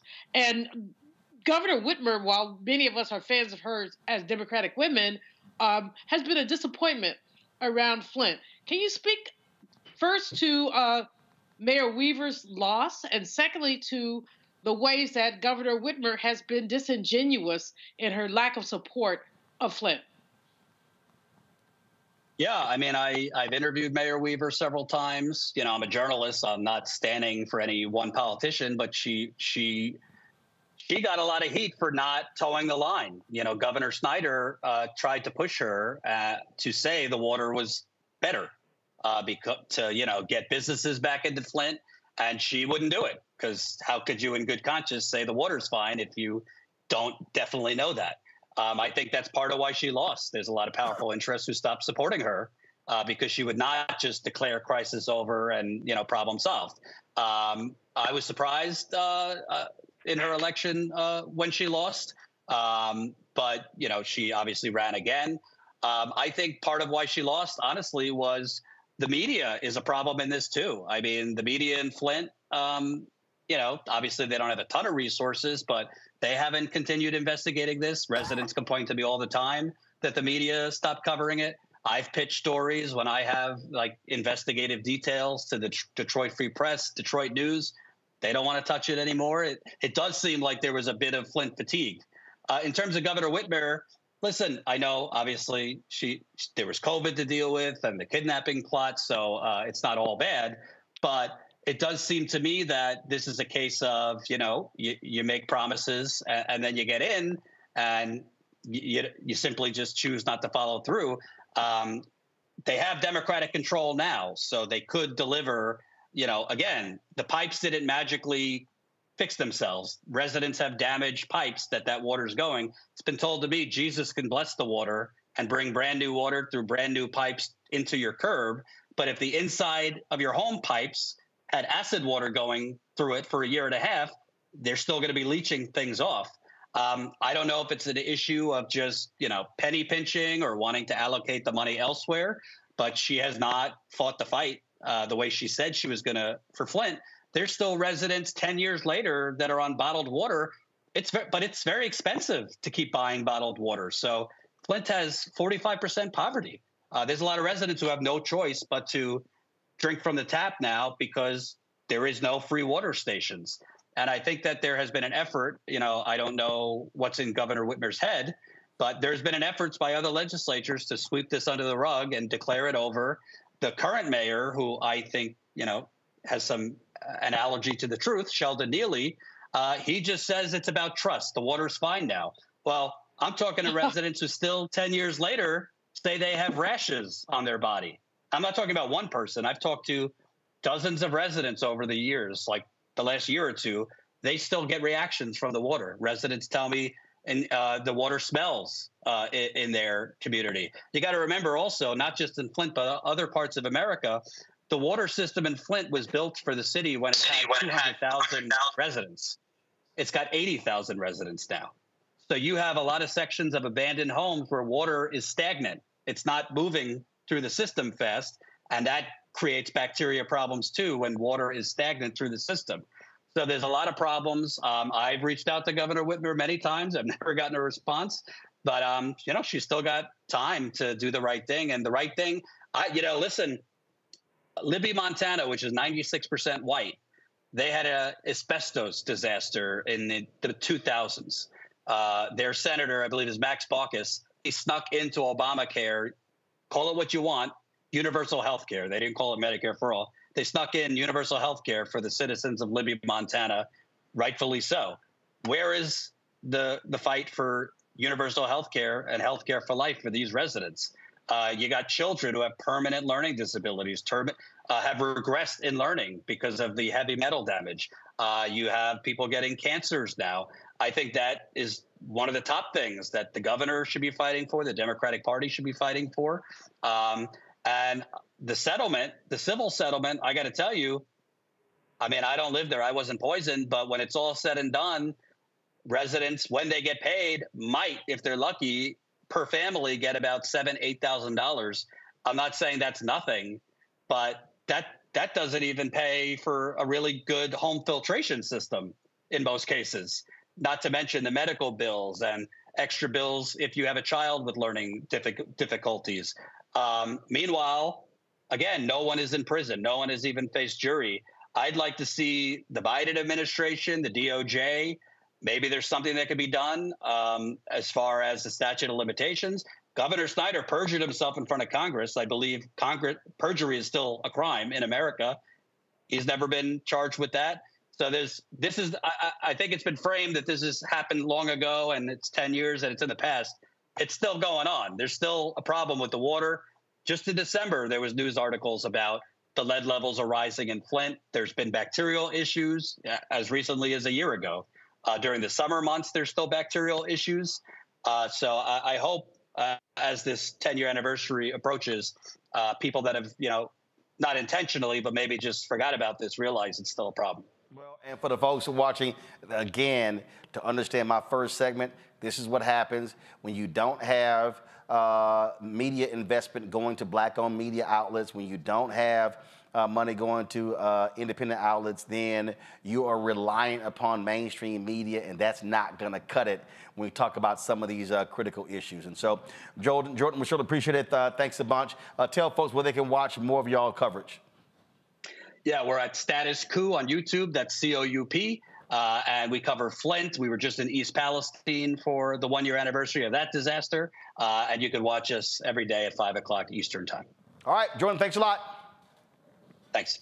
All right, folks, when we come back, you got a lot of these black Republicans running around just stealing money. I keep telling y'all, the easiest person to get money from is a white conservative. And if you black, they will hook you up. Well, Clay Kane of SiriusXM has a new book out talking about that very thing, and we'll chat with him next right here on Roland Martin Unfiltered on the Black Star Network. Next on The Frequency, we have an incredible conversation with my guest, Nadira Simmons, talking about her new book, First Things First, Hip-Hop Ladies That Changed the Game. The founder of GumboNet tells us the stories behind the women in hip-hop, starting with the first woman that promoted the hip-hop party to Megan Thee Stallion. There's even a chapter on me. Thank you so much for including me in there. It's just so you had to be in there. That's next on The Frequency on the Black Star Network. Hatred on the streets, a horrific scene, a white nationalist rally that descended into deadly violence. White people are losing their damn minds. An angry pro-Trump mob storms the U.S. Capitol. We're about to see the rise of what I call white minority resistance.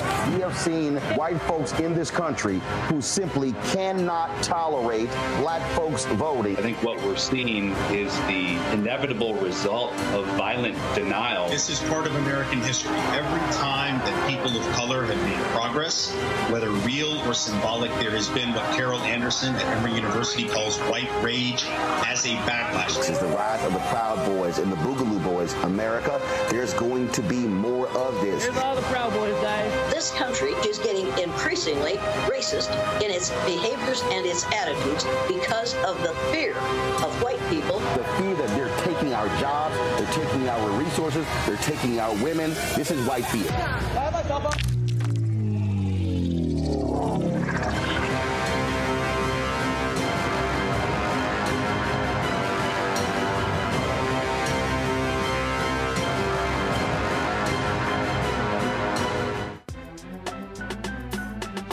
Elijah Muhammad, live from LA.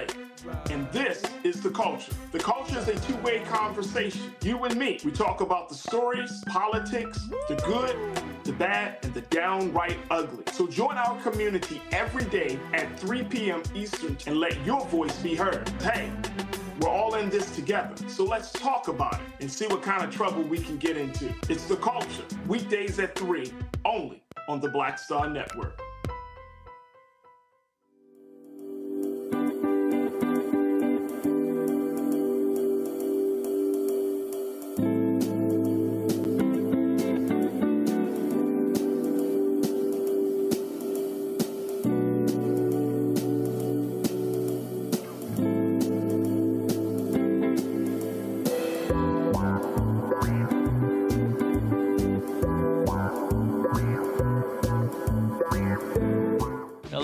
Critter Fixers. I'm Dr. Bernard Hodges. And I'm Dr. Terrence Ferguson. And you're tuned in to Roland Martin, Unfiltered.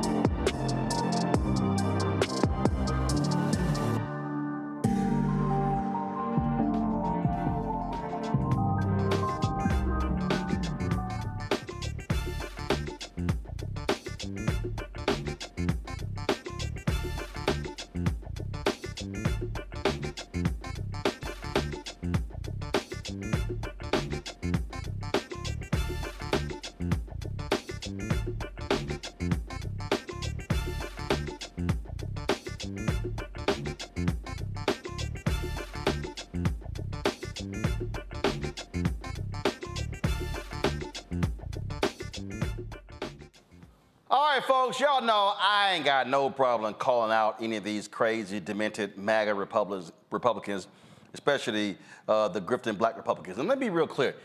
It's a lot of black Republicans I know who are legitimate, who are real. But what Donald Trump brought in was a whole crew of people, and their whole aim is to sit here and get paid, gaslight black folks, go out here, say crazy, stupid stuff, and get people all upset. And then because you got the new people like your Jason Whitlocks of the world, who all of a sudden now he entertaining racists like Charlie Kirk. You got, of course, a whole bunch of these folks out here. But Clay Kane breaks it down in this new book. It's called The Grift, the downward spiral of black Republicans from the party of Lincoln to the cult of Trump. He joins us right now. Of course, you can hear his radio show on Sirius XM. Clay, glad to have you. What's happening? Oh, my God. It's such an honor to be here. It really, really is. Thank you so much for having me. Well, glad to have you here. I deal with these crazy folks all the time. I've had some of these fools on the show, and when they come on here, like I had that fool, Mark Fisher. Oh, yes. And he tweeted today, I said, boy, you should never tweet me after I expose your lying ass. Then that fool, Philip from Indianapolis. And we can go on and on and on. And what people don't understand is this is a money game. That's what's really at play here. They are making a lot of money from these crazy white conservatives. Mm-hmm. No, it's true. And one of the things I love that you've done, when they're held accountable, they fall apart. That's how you know they're a grifter. You've interviewed Colin Powell, you've interviewed an early version of Tim Scott, a much different conversation, right? But when they're held accountable, they are combative, they are confused, they have a script that they stick to. Well, even when Alan West came on. Oh, Alan West. When he came on, he was real sensible when he talked to me. Right. But crazy out there. Exactly. But he knew, like, no, I can't pull that bullshit with him. Yeah, absolutely. And the thing is, I wanted to write this book because the GOP has mangled our political history. Black political history, it begins with black Republicans. Right. So the original black Republicans are rolling in their graves. Because they were called radical Republicans. Exactly. So when you talk about after the Civil War, first of all, when you talk about the people who were opposing the Civil War, and then of course after the Civil War, those Reconstruction Amendments, that was being driven by the radical Republicans. Exactly. And people don't know that history. So when I hear the GOP say, oh, black folks were Republicans, go back to the party of Lincoln, I'm like, y'all don't even know your history. Y'all don't even know recent history. You hear this affirmative action conversation. Arthur Fletcher is the godfather of affirmative action, a black Republican. President Johnson gives a speech at Howard University where he talks about affirmative action, but it's not until Richard Nixon is elected in 68, is inaugurated in 69, and then Arthur Fletcher comes in when it's actually put into place. And one of the people who no one ever talks about, who was one of the critical folks with Dr. King and Lieutenant, was Bob Brown, who was one of the most powerful folks in the Nixon administration, who got a lot of stuff done. But those are real black Republicans. Yeah, exactly. So it's interesting. Like, I think of someone like Senator Edward Brooke of Massachusetts. He said the Negro has been evicted from the GOP. We were kicked out of the party. We were told you are not welcome. Then you're in shock that we don't support you. So now what it's turned into, it's a downward spiral of these really insidious, obvious. And the GOP knows they're grifters, and they don't mind paying them. Well, speaking of Edward Brooke, again, if people don't understand, you had the 64 Civil Rights Act, the 65 Voting Rights Act, but Republicans and Democrats filibustered the Fair Housing Act. That he wrote. It was Senator Brooke who was able to break that filibuster in early 1968. And of course, it wasn't until King was assassinated in 68, in April, when LBJ sent a letter the next day saying, let's honor his life and legacy by passing this particular bill.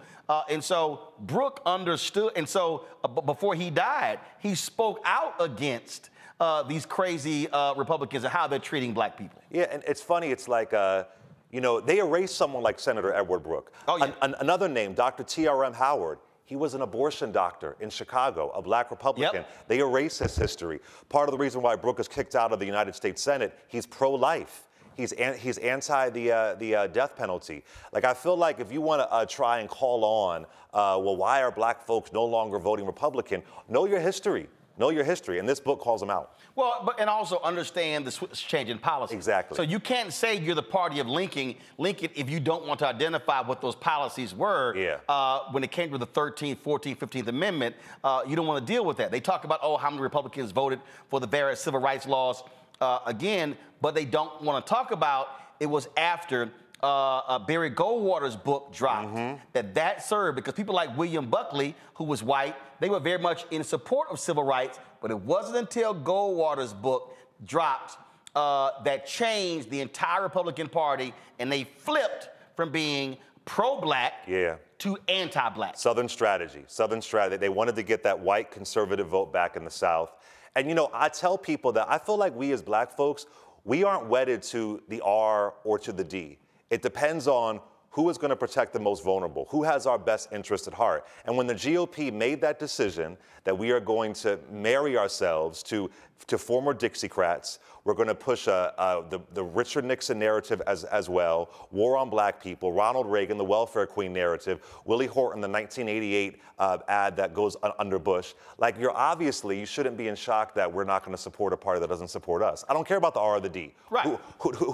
What's your policy for fair housing, fair wages, health care, and so on, voting rights? Well, it's so funny. So I was earlier today, Kim Klachik, who out of Baltimore, again, speaking of grifting, I mean, she raised a ton of money to run for Congress. Now, we all know she was going to get murdered by YZM Fume. Exactly. And I'm talking about they gave her campaign a ton of money. Didn't even live in the district. And then you had the dudes who ran against Maxine Waters and others. I mean, they gave them millions of dollars, and we're sitting there going, the only people getting paid are political consultants, and they know the game as well. Well, Kim dropped this video today.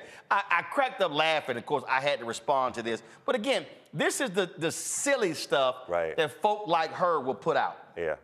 So if you continue to vote for the Democrat Party, knowing they're giving billions of dollars in prepaid debit cards to legal migrants, there's nothing I can't help you. You're an idiot. You know what I mean? Like, there's nothing else I could do. Like, I could see if you thought the crime and violence wasn't maybe the fault of Democrats and their failed policies. I could see if maybe, looking at Baltimore City or any inner city in this country, the poor education system, I could see if you were confused about whether or not that falls onto Democrats. But as you see Democrats handing out billions in prepaid debit cards of your tax dollars to illegal aliens, illegally crossing our borders, if you can't figure out by now the Democrat Party is a sham and that they could care less about how you feel about it, I can't help you. I can't help you. Look, people say you can fix a lot of things. Stupid ain't one. Well, what's stupid is you also want to support a party that yells about the border, gets offered an actual deal, negotiated by Republicans and Democrats, but they say don't touch it because we want Trump to campaign on it. That's their dear leader. And you know what's so sad? I don't think Barry Goldwater or Richard Nixon would have predicted that people who would uphold a new version of the Southern strategy would be black Republicans. They wouldn't even saw that coming. Oh, we can get black people to uphold otherism. We can get black folks to uphold, look over there, but first what's happening here. And she's doing that. And then because she ain't no Jackie Robinson. No, she ain't no Jackie Robinson. Jackie Robinson chastised Richard Nixon because he wasn't more pro-civil rights, and he campaigned against Barry Goldwater, and he was a black Republican. Exactly, and they called him a communist, and they attacked him. Yeah, so listen, I think you have to call out before it takes over extremism. There are folks who want to be the next Clarence Thomas. They want to be the next Daniel Cameron. They want to be the next Tim Scott. They're hoping they can go, look at Mark Robinson in North Carolina, running for governor, had no political experience, and became elected lieutenant governor just for going viral because he attacked Michelle Obama and Black Panther. Made it to lieutenant governor. And now he's the front runner for governor. That's scary. That's scary. You also have some of these other people, and I've been jousting with him. Maj Touré. You've got go by Officer Tatum. Oh yeah. See, I loved it. He put out some video where this was a couple of years ago. You know, I'll anybody who accepts my offer to debate about Black Lives Matter, let's go. I went.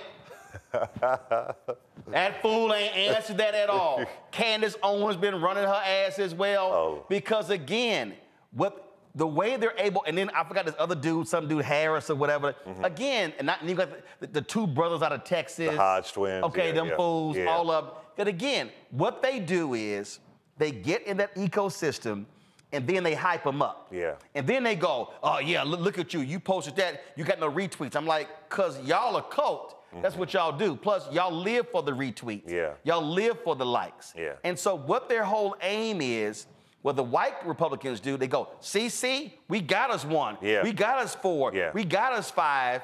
And then, like, I've been trying to get Sonny, I believe Sonny Johnson is one of the more, it's somebody who is a Republican, who's conservative, who is sensible. I'll try to invite her on the show. She won't accept the invitation. But I said, look, when Chris Metzler comes on here, when Elroy Saylor comes on here, there are Eugene Craig, there are numerous black Republicans I have on. But I tell them, if you come on and you start lying, then it's going to be a problem. Yeah. You don't lie, we ain't going to have a problem. We might disagree. Right. But if you start lying, I'm going to jack your ass. Well, that's the blueprint. They have to lie because they provide racial cover. They provide racial cover for the GOP, so they gotta lie. They gotta say black on black crime, get off welfare, Democratic plantation. I mean, you literally. Chicago. Chicago. Mind you, one of the most violent states in the country is Alaska, according to the FBI. No one ever talks about that. But it's important to, listen, I'm okay with having a policy argument. If you want to talk school choice, regulations, let's do it, but they don't talk policy. They can't even go into policy. Let me ask you a question. You interviewed Tim Scott when he wasn't as crazy. What do you think happened? Oh, easy. The closer he got to wanting to run for president, it changed. And also, it was power. Listen, when I saw it happening, at the end of the day, he made a decision, Lindsey Graham made a decision, Absolutely. All of them. They said, we can't fight this MAGA thing. So instead of standing on principles, I'm going to sit here and start kissing Trump's ass. And that's exactly what Tim Scott did. Yeah. And so then it just continued and continued when I believe a Tim Scott and even a Lindsey Graham could have been somebody who says, no, I ain't got to go that far. I'm going to stand on my principles. I'm not going to sit there and kiss your behind. Oh, but they Lindsey on TV, elect Herschel. I mean, he just he just went to a whole different level. Yeah. And that's when you go, bruh, I can't respect that. Exactly. I can't listen to you when you. Tim Scott sat here and went on Fox and lied about Donald Trump. He gave more funding to HBCUs than any other president in history. Lie. It was a flat out lie. Yeah. Then Tim Scott touts opportunity zones. I had, the day Trump announced opportunity zones, a pastor from Baltimore who was at the White House, came on the show. Had him on the show. I said, I'm going to check back with you in 6 months. 6 months later, that brother called us. He said, this is trash. Gentrification. Now, I called the Trump White House. I got the emails saying, I need somebody to provide for me some data showing me how opportunity zones have actually impacted. No response. Tim Scott goes on Fox News and says, the greatest anti-poverty program ever were opportunity zones. Now, Fox News ain't gonna fact check nothing. Right. Again, and he said, it's a lie. It's a lie. They cannot, and I've asked for it, they cannot provide any data that shows who got tax breaks and show how many people got jobs. That pastor said all this was a tax break for rich developers. It was not, and in fact, in Maryland, it was even crazy. They gave tax breaks to people who were outside the opportunity zones, supposedly in the same zone. You know, one of the things that I've said is that this is the mess the GOP created. Decades and decades of terrible policies. And now you've gotten to a point where if there were any credible black Republicans, they were flushed out during the Trump era. They were kicked out. There's no space for them. If you aren't willing to uphold white supremacy, if you aren't willing to lie, if you aren't willing to spit out the talking points and say you've left the plantation, Winsome Sears with her AR-15, you aren't even welcomed anymore. If you aren't going to perform, if you aren't going to audition in that way, you aren't welcome. And it really, you know, Dr. King said in 1964 that he's afraid of the GOP becoming the white man's party, that it would hurt the GOP and it would also hurt Democrats. It's unfortunate. It's an unfortunate grift. It's a downward spiral. And the check's going to keep coming. Look, you got folks like K. Cole James, who, of course, who was the first African-American to head the Heritage Foundation. Okay, Kay is conservative. She's Republican. I got it. And there was some emails that went out, and I remember I was like, Kay, stop. And so I knew why she did it. I knew sending it out. But the bottom line is I've talked to some others who I know very well, and they're not going on television. They're not doing these things. They met privately with Trump people or whatever, but they will tell you, no, these people are trash. And they hate these black Republican grifters. They can't stand them. That was a meeting that Pence had at the White House with several black Republicans. And Trump made him invite Candace Owens. And so what's crazy is when they posted the tweet, Pence thanked everybody but her. And I was told in that meeting, she said something crazy about black folks, and K. Cole James dressed her ass down and literally told her, little girl, you don't know what you're talking about. In front of Vice President Pence. She was grossly embarrassed. I had some other black Republicans who told me point blank. They said, Roland, we have told her, you don't know what the hell you're talking about. You need to go read up on policy. And one black Republican told me, Roland, she admitted she doesn't know this stuff. But for them, you get out there, you got you a nice look. You can sit here and you sound great and you speak fast and repeat the talking points. Boom. Fox News, conservative radio, they will love you immensely. And that's the scary thing is that conservative media, they have a massive infrastructure. And when they find their black darling, they will lift. I mean, Michael Steele, I interviewed him in the book, told me that it is embarrassing. They have the likes of Herschel Walker, Diamond and Silk, Candace Owens, that it shows the party is irredeemable. It is irredeemable. And they couldn't tell you one thing about Ida B. Wells, who once ran for office as a Republican. They couldn't tell you one thing about the origins of where this really began. It's a shame to our history. Before I go to questions with my panel, what was also interesting to me was I was on CNN, and I got to find the clip. And it was some black pastor, he was conservative, he was going off on Reverend Jackson, and so we went at it. So we go into the green room. He goes, man, we should take this thing on the road. He goes, man, it's a lot of money out there for this. I looked at his ass, and I was like, ain't no way in the hell I'm going on the road with your ass. See, I knew when we were on, it had nothing to do with principles. Morals, values, integrity, ethics. It was the money. And his whole deal was, roll with me on this, and we can make a lot of money because these white conservatives will fund this stuff. And I told him to go to hell. That's right. Roland, if you came out tomorrow and said you were a Trump supporter, You'd be a trillionaire within a year. I've said that for years. Yeah, you'd be a trillionaire. I've literally said, with my skill set, if I made the decision to condemn black people, with my skill set, absolutely, I would be a billionaire. Yeah, trillionaire. I absolutely believe that. Yeah. Absolutely believe that. But you have morals, you have values, you know policy. I'm not gonna do that. You're not gonna play this little game here. Exactly. And that's the game that they actually play. Hold tight 1 second, folks. We're gonna go to a break. We're gonna come back. We're gonna take some questions from our panel. We're talking with Clay Cane about his book, The Grift, The Downward Spiral of Black Republicans from the Party of Lincoln to the Cult of Trump. We'll be right back on Roland Martin Unfiltered on the Black Star Network.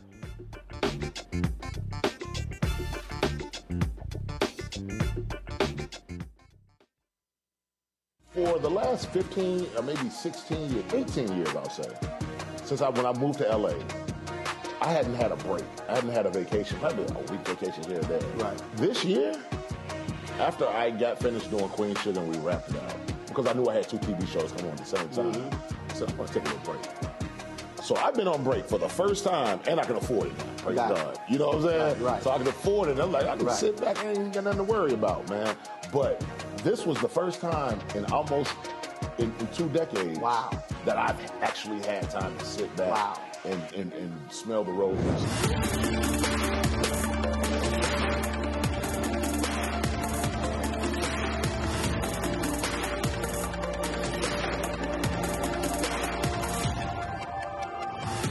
I am Tommy Davidson. I play Oscar on Proud Family, Louder and Prouder. Right now, I'm rolling with Roland Martin, unfiltered, uncut, unplugged, and undamn believable.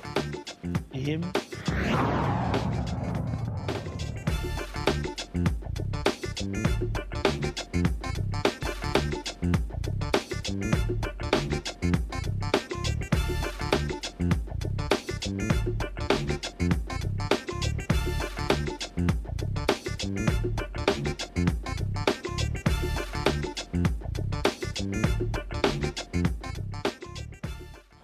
Folks, welcome back. We're talking to Clay Cane. His new book is called The Grift, The Downward Spiral of Black Republicans from the Party of Lincoln to the Cult of Trump. Let's start with our questions. Julie, I'm going to have you first. Absolutely. Clay, thank you for your book. I'm looking forward to reading it. What I'd like to know, I mean, I remember reasonable Republicans. Ed Brooke, certainly. But there's so many others. They call them Rockefeller Republicans, fiscal conservatives, social quasi-liberals. I mean, it has to be something other than Trump that's turned these people into fools. I mean, there's a secret sauce somewhere. Maybe it's buried in the bowels of your book. But what else is it? Because, I mean, I'm even thinking of, what's the guy named Gary somebody from Connecticut? Yeah, Gary Franks. Republican. He wasn't crazy. You know, he wasn't Tim Scott crazy. But so what happened? So, I don't want you to give away all the secrets because we want people to buy your book. But give me something more than the cult of Trump. So the watershed moment that I lay out in the book is Clarence Thomas. He changes the game. He starts to rise in the late 70s, early 1980s. He speaks at this Black Alternatives Conference, and he basically characterizes more or less his sister as a welfare queen. He says horrible things about affirmative action. Mind you, he admitted previously if it wasn't for affirmative action, he wouldn't be where he was. Clarence Thomas perfected the grift, perfected the performance, the audition, that I think that is the moment where folks said, okay, forget about, you know, the Nixon era is about black capitalism, forget about Senator Edward Brooke and George W. Lee and all these other folks. How can I really just be about rugged individualism? And I think when Clarence Thomas did that, people followed his lead and said, yo, I want to make this much money. And I have quotes in the book of folks slamming Clarence Thomas, that he's literally just profiting from this. I mean, he was a mastermind at this blueprint of grifting and hustling. So at that point, the era before and after Clarence Thomas, he really, the beginning of the erasure of credible Republicans. I mean, Senator Edward Brooke disappears. Arthur Fletcher, who does support Clarence Thomas to the Supreme Court, says that after he is on the court, he is now leaning white. I think that he found a way, almost, I know some folks might be offended by this, almost Booker T. Washington-esque. Atlanta compromised 1890, but doing it in 1980. And he is rewarded. He is rewarded. So I think that is the watershed moment. And I lay the blueprint out in the book. I mean, the language, the independent thinker, that all starts from him. All these scenarios that folks follow, it began with Mr. Clarence Thomas. But I think what then began to also happen when you talk about that conservative ecosystem. And so what then became the speeches and the radio talk shows. And so when you take a Larry Elder, when you take about Elmer Fudd, Jesse Lee Peterson, who can barely even talk. Again, so what they do is, so Sean Hannity was a member of his board. And so what they decided was, wait a minute, hold up. We need black puppets. And their deal is, we need black people who we can send out. And so they began to latch on to, I forgot the sister. She used to be on welfare. You see her now, Star, something like that. And so then this next wave was kind of like, oh, we ain't got no real Republican credentials, but we can get paid. We can, I mean, I remember there was a fight between some black Republicans, and I was watching the live stream, and a couple of them admitted that they grifted. Because they know the game. It's like, yo, I can become a millionaire. I could earn me $400,000, $500,000, $700,000. They're gonna buy your books. They're gonna book you to speak. They're gonna have you on the shows. And someone, again, off air, they'll be honest with you. What the real deal is. But the funny part is when it churns on them. Some folks got a wake-up call. I mean, some folks, you know, J.C. Watts, I cover in the book, in the beginning of his congressional career, he was saying some wild stuff. Then towards the end, when he saw the GOP is giving him no power, he realized. Because what happened was J.C. Watts was supposed to be over communication. And when they screwed him, that's when he said, wait a minute. Oh, hell no. And that's it. Then he was like, man, look, I'm out. That was this sister, man, what was her name? Her name was Crystal something. And Crystal Wright? Was it Crystal Wright? Yep. So Crystal Wright, I don't even know what the hell happened to her. She's done. Crystal Wright came on my show. Oh, man. She was sitting here just slinging, I do the game. And I was kind of like, child, whatever. And so she was taking shots at me. She taking shots at everybody. And I remember, man, when the Republican National Committee had a Black History Month deal, David Stewart was a keynote speaker. It's 8 o'clock. And they invited me to speak. Invited me to attend. And I sat between Wright and Stewart. Bruh, she was livid. Now here's why she was mad. She was mad because I walked in and all these black Republicans were like, hey, Roland. But they all knew me. A lot of these people I already knew. And so she's hot because her ass in the back. I said, girl, they don't respect your ass. And then what happened? Came to find out she had worked on Kendrick Meek's campaign in Florida. And she had registered this black, I forgot, GOP black chick, I think, a month before the election.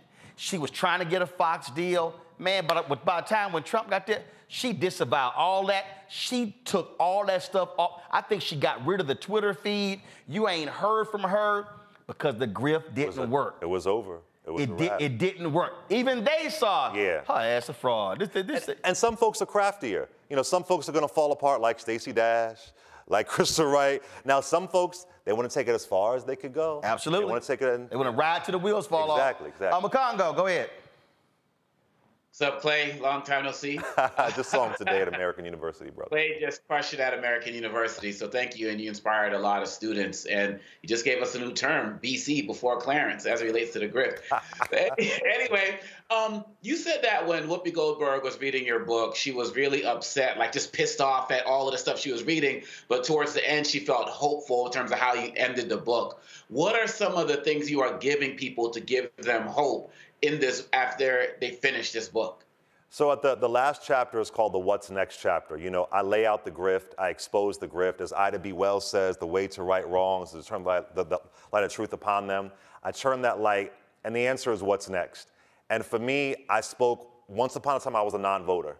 I wasn't engaged, I grew up in Philadelphia, I didn't know civics, didn't understand government. So I really wanted to activate and trigger the non-voter out there. If you don't do politics, politics will do you. I want people to understand, listen, I get feeling like disenchanted. I get the perspective that you feel like government isn't on your side. But the answer isn't to disengage, it's to engage even more. And you talk about this, Roland Martin, that in 1868, we had 80% black voter turnout. So I showed that the answer really is in the original black Republicans. And not even going back that far. When Andrew Young ran for Congress in the early 70s, it was 72. Right. When Harold Washington was elected mayor of Chicago, it was 85%. Can you imagine? That's how he won. Can you imagine if we could do that? Then we can vote in more people who care about reparations. We can vote in more folks who care about health care. But if you disengage, you're not winning. Because the other side, they don't disengage. Right. The other side, they get activated. In fact, I remember the Tallahassee Democrat, I should go back and try to find it. They did a graphic after the DeSantis-Gillum race. And it was the top 15 or 20 counties in Florida. And it showed the turnout, the participation. I think you had to get to number 11 before Blue County showed up. The top 10 were Republican counties. I think Broward came in at 57. And if I remember correctly, Miami-Dade came in at 52. So the reality is, had Gillum hit 65 in Broward and 60 in Miami-Dade, he would have been elected governor. Right. And so I'm always trying to show black folks the numbers, that if white voters stay right here, if we go from 48, 52 to 68, 70, we flip whole statewide elections. Think about Gary Chambers, Louisiana, Mike Espy, Mississippi. Those are races that we could win if we have a little higher voter turnout. Espy lost by 65,000 votes to Cindy Hyde-Smith in 2018, and there were at least 100,000 black people who didn't even vote in the election. Yeah, I want us to, I feel like we had less power then and used our power more. Absolutely. I want us to use our power more. And if you don't like what you see, vote them out. Right. Vote them out. Show up and vote them out. That's why you have a primary system. Exactly. You have a general election system as well. Derek, go ahead. Clay, appreciate your book, and most of your book highlights political figures. My question's around, it looks like the Republicans are also trying to recruit entertainers, rappers, athletes.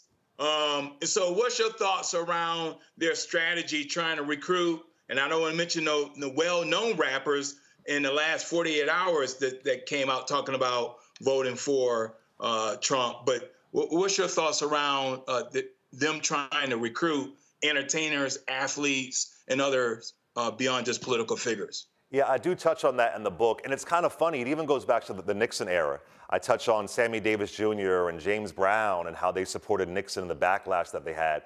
You know, listen, it's another part of the grift, that if you spit out propaganda, propaganda is profitable, and it can get you a headline on Fox News. Now, I don't know if they're saying this because they enjoy the tax breaks or because they're misinformed, they're ill-informed, but also you see that they infantilize black communities with celebrities. You know, why is Sexy Red even talking about Trump? Why does she have an opinion about politics? You know, but these are the ways that it makes it seem like, oh, look at the black community because a rapper said it. Right. But again, though, but this is also a fault even of mainstream media. Agreed. So what they do is you don't see white celebrities speaking for white people. Nope. Okay. So I remember during COVID, CNN had a segment that featured Magic Johnson and Dougie Fresh. Now, great respect for both. Dougie's a friend. But I was sitting there going, why y'all talking to Magic Johnson and Dougie Fresh? Yeah. When on my show, we actually had black doctors, black infectious disease experts, professors from Meharry. What are y'all doing? And so what happens is, what they do is they go, oh, that's who speaks for black America. Well, unfortunately, many of them are uninformed. Just the other day, when Killer Mike was on Real Time with Bill Maher, he brought up, when is Biden going to apologize for the crime bill? Well, when I saw the deal, when I saw the clip on Twitter, because I don't watch Bill Maher's show, because, look, I did a show one time and he had a little attitude, and that was 10 years ago. Here's what happened. I sent Mike a text. I said, Mike, Biden spoke on this in 2020. Sure did. He said, bro, thanks for pulling my coat on this. I said, anytime. I got other celebrities who will call me and say, hey, Ro, I might get asked this Give me the 411. Give me the break. And so I will walk them through, this is what's going on, this is the whole policy. And they go, now I'm comfortable speaking on it. And so when a Sexy Red throws that bullshit out about, the stimmies, and it's kind of like, well, first of all, Sexy Red, you're not aware there was a Democratic-controlled House that passed the bill. All funding bills start in the House. And so if Democrats don't vote for it, Trump ain't got nothing to sign. Oh, did you also realize there was a $1,500 check that went out under Biden as well? And then they seized that. And so when Sexy Red says something, when Charlemagne says something, when, Snoop like, yo, I'm cool with Trump. Oh, Snoop now endorsing Trump. No, Trump pardon, and Trump part of this whole deal, Trump was all about celebrities anyway. Absolutely. You look at Presidential Medal of Freedom, damn near every one he gave was to some entertainer or athlete. Rush Limbaugh. Okay? And so he gave one to Tiger, he gave one to Bob Cousy, some other athletes. And so he was all about the celebrity. So they will then amplify the black celebrity and what they said and the criticism. And what I keep saying to black celebrities, before you open your mouth, call somebody in the know before you do, because then your comment gets weaponized. And then sometimes our media amplifies those comments as well, and it becomes a big viral sensation. And you see it on certain media outlets. Oh, absolutely. And you're like, wow. Now we have it in the conservative media. Now it's on our media. Right. And well, then, actually, that actually is the conservative media strategy. Yeah. I mean, Christopher Rufo said it about CRT. We're going to sit here and create the momentum here, and then we're going to embarrass them to run it. When I said CNN, they were always scared of getting criticized of the right. And I was like, tell them to go to hell. Well, but they said we don't cover it. I don't care. And what people don't understand is, in these so-called mainstream newsrooms, when I was at CNN, they looked at Drudge Report every single day. I didn't read that bullshit. But again, so when they concoct these things in conservative media, they're driving the agenda of the mainstream media and force you to cover it. Then they go, boom, we good. I remember when Rufo did Joy Ann Reid's show, people were like, Joy, you got him. I went, no, it's a bad move. Because Rufo, that's all he wanted. He didn't care that you disagree with him.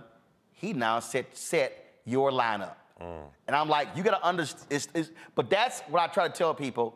You have to study media. You have to understand how media works. And I'll just give you real quick. When I was at CNN, Drudge put out this story that says, some of the staffers at Oprah's show, it was a big furb because she wouldn't have Sarah Palin on. And when I saw it, I went, this bullshit stuff. And so the producers came to me. I'll never forget, the Anderson Cooper's producers. I want to have you on the show. I was like, for what? You see the Drudge Report? I was like, this is a bullshit article. They're like, what do you mean? I said, Oprah Winfrey said after she endorsed Obama, she was not going to have any candidates on her show. I can tell you this story is a lie.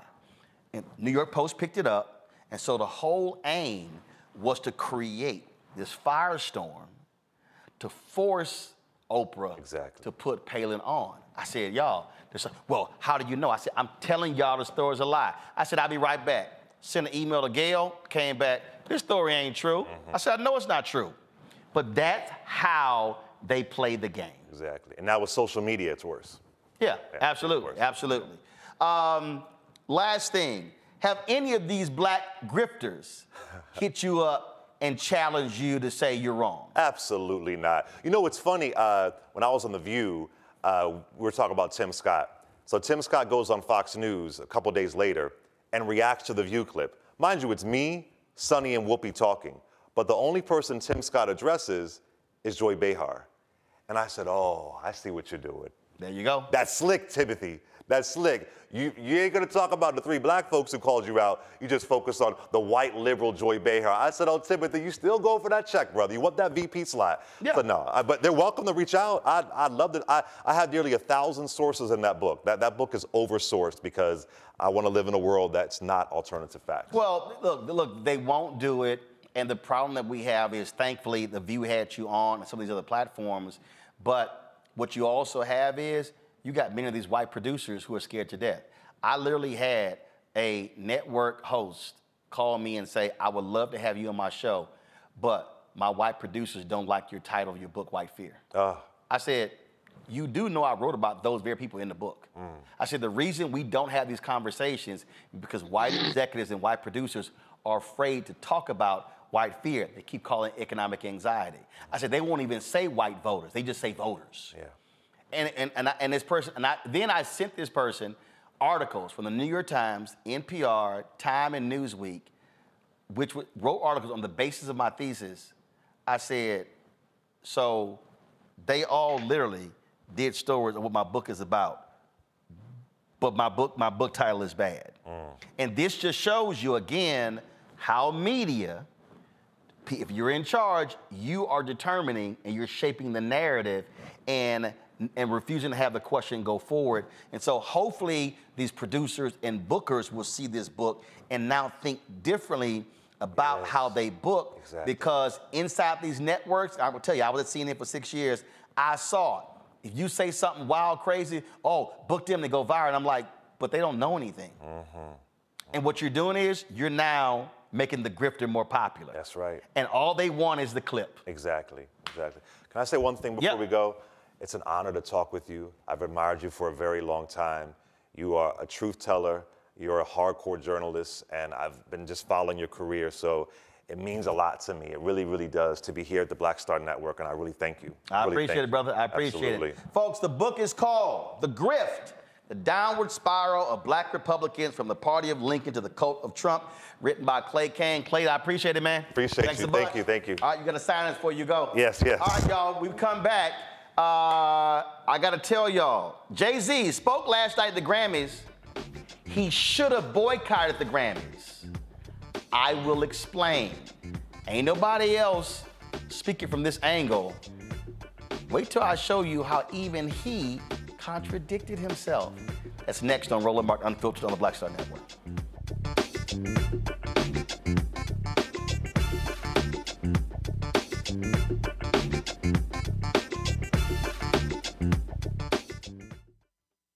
When you talk about blackness and what happens in black culture, we're about covering these things that matter to us, speaking to our issues and concerns. This is a genuine people-powered movement. There's a lot of stuff that we're not getting. You get it, and you spread the word. We wish to plead our own cause. Too long have others spoken for us. We cannot tell our own story if we can't pay for it. This is about covering us. Invest in black-owned media. Your dollars matter. We don't have to keep asking them to cover our stuff. So please support us in what we do, folks. We want to hit 2,000 people, $50 this month, raise $100,000. We're behind 100,000, so we want to hit that. Y'all money makes this possible. Check some money orders. Go to P.O. Box 57196, Washington, D.C. 20037-0196. The Cash App is $RM Unfiltered. PayPal is R Martin Unfiltered. Venmo is RM Unfiltered. Zelle is Roland at RolandSMartin.com. On the next Get Wealthy with me, Deborah Owens, America's Wealth Coach, the wealth gap has literally not changed in over 50 years, according to the Federal Reserve. On the next Get Wealthy, I'm excited to chat with Jim Castleberry, CEO of Known Holdings. They have created a platform, an ecosystem to bring resources to Blacks and people of color so they can scale their business. Even though we've had several examples of African Americans and other people of color being able to be successful, we still aren't seeing the mass level of us being lifted up. That's right here on Get Wealthy, only on Black Star Network. On the next A Balanced Life with me, Dr. Jackie, how big a role does fear play in your life? Your relationship to it and how to deal with it can be the difference between living a healthy life, a balanced life, or a miserable one. Whenever the power of fear comes along, you need to put yourself in that holding pattern and breathe, examine, find out if there's something that your survival instinct requires you to either fight or take flight. Facing your fears and making them work for you instead of against you. That's all next on A Balanced Life on Black Star Network. Hatred on the streets, a horrific scene, a white nationalist rally that descended into deadly violence. white people are losing their damn minds. An angry pro-Trump mob storms the U.S. Capitol. We're about to see the rise of what I call white minority resistance.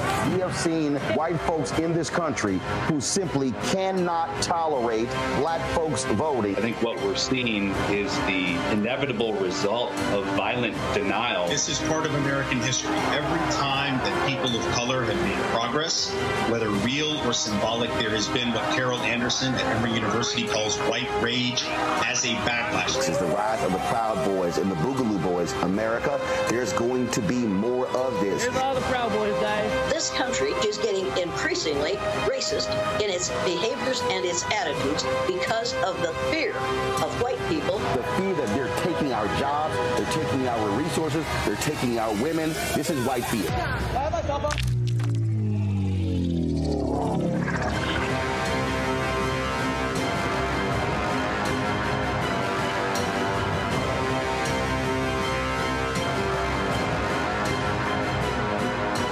For the last 15 or maybe 16 years, 18 years, I'll say, since when I moved to LA, I hadn't had a break. I hadn't had a vacation, probably a week vacation here and there. Right. This year, after I got finished doing Queen Sugar and we wrapped it out, because I knew I had 2 TV shows coming on at the same time, I said, I'm going to take a little break. So I've been on break for the first time, and I can afford it now. Praise God. You know what I'm saying? Right. So I can afford it. I'm like, I can sit back and ain't got nothing to worry about, man. But this was the first time in almost in 2 decades that I've actually had time to sit back and smell the roses.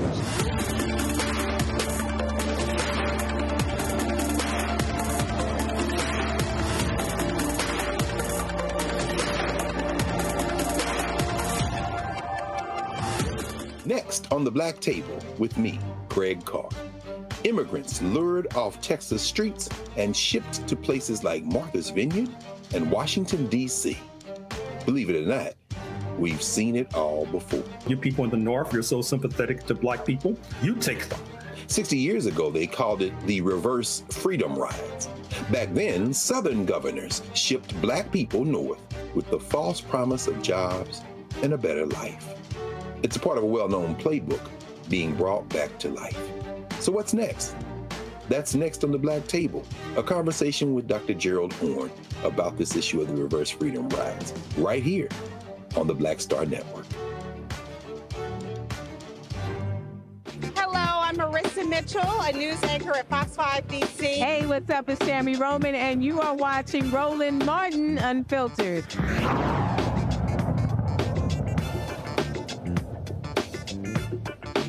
All right, folks, the Grammys took place last night, and there were a number of black folks who won awards. You name it, things happened. Well, there was a big award, the Dr. Dre Global Image Award. Okay, so they named this award after Dr. Dre, and it was awarded to Jay-Z. And so a lot of people have talked about how Jay-Z, man, he called the Grammys out. He challenged them when it came to Beyonce never winning Album of the Year, even though she's won more Grammys than anybody else at 32. And he's absolutely right. But Jay-Z should not have been at the Grammys last night. I'm going to play y'all some of what he said, and I want y'all to listen closely to what he said. So watch this.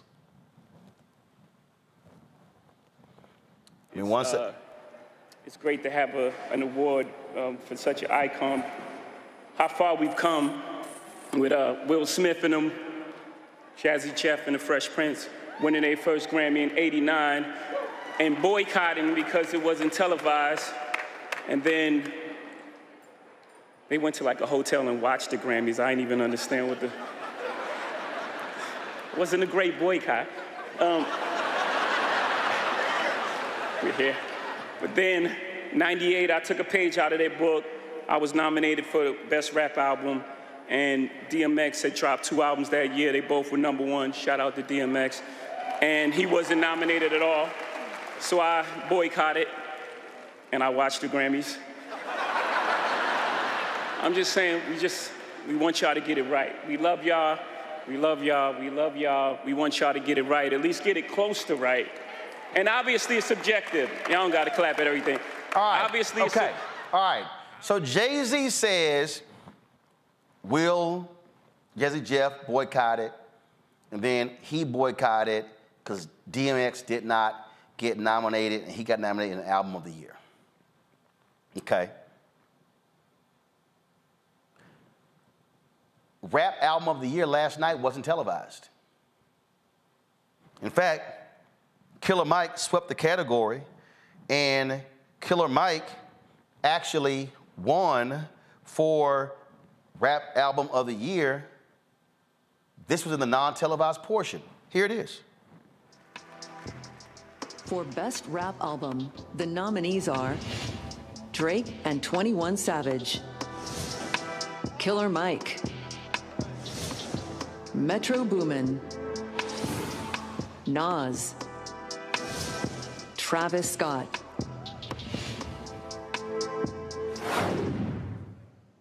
And the Grammy goes to Killer Mike. Michael.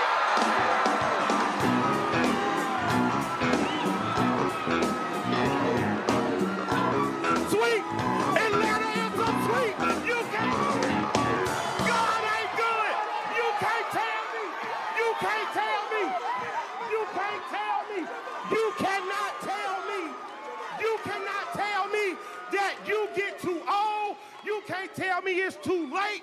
You can't tell me dreams come true. It is a sweet.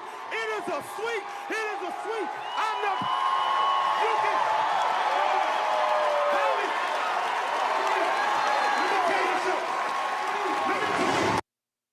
Now, so Jay-Z, if you want to force the Grammys to change, you should have said, I will not accept this award, nor will I attend until y'all put one of the rap categories on the televised broadcast.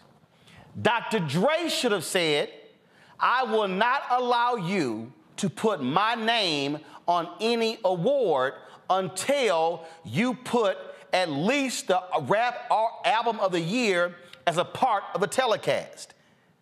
See, this is how stuff doesn't change. Stuff doesn't change when we lend our presence to it and allow it to continue. You heard Jay-Z say when he boycotted. You heard him say Will Smith and boycotted. So sure, Travis Scott performed. Sure, they'll have a rap act perform. But rap is never going to get the respect until major rappers say, until you do right by us, we are not going to show up. I know other rappers. Luther Campbell wrote about it in his book. When the Grammys honored Madonna for her First Amendment battle, when she was battling folks, I think it was the video she did where she portrayed herself as Jesus. And Luther Campbell said, wait a damn minute. I took my case to the damn Supreme Court of the United States and won. And you're not honoring me? Jay-Z has enough juice to say, me and Beyonce will not come back until y'all make rap a part of the broadcast. Y'all, we got to learn how to use our power. We got to learn how to use our leverage and influence. And when we keep showing up at places that continue to minimize us, that continue to disrespect us, you know what they're gonna do? They're gonna say, keep doing it, because they're gonna show up anyway. They're gonna come and pick up the special award anyway. And you say, no, don't even put my name on it unless you do right by us. See, Julian, this is the thing that MLK was talking about on April 3rd, 1968, when he was talking about how do we properly use our power in order to affect change. And this is what Jay-Z should have done. And then he could have stood there and said, I told them I would not accept this award unless a rap category was a part of the televised broadcast. And that's why the best rap album of the year was a part of this year's telecast, and it will be a part of the telecast from every year now on. That's how you force some change. Except for the fact that integrationists want to be integrated. People want to be part of the club. They want to be part of the party. If they didn't want to be part of the party, they would do what Jay-Z had the opportunity to do, which is say, I'm going to sit this sucker out. No, everybody, all these people, they talk a black game, they talk a strong game, but at the end of the day, they want to be a part of the club. And it doesn't matter whether their ticket is marked half-assed or marked sit in the back of the room or marked you ain't valued, they still got in the room. I agree with you fully. There's so many instances of this where black people just we don't stand up for ourselves. And if you don't stand up for yourself, ain't nobody else going to stand up for you. Let me tell you something, Derek. Man, listen, I have been a part of stuff, and I've gone to places, and they didn't have room on the red carpet for those in black media. And I literally would say it, no, we ain't covering nothing until you create a spot. I've literally been somewhere, look, I'm gonna tell there's a, hold on, stay right there. Hillary Clinton was First Lady of the United States. See this photo right here? I'll go to the other shot, all right? This photo was shot at the MLK Center. I shot it at the MLK Center in Dallas, okay?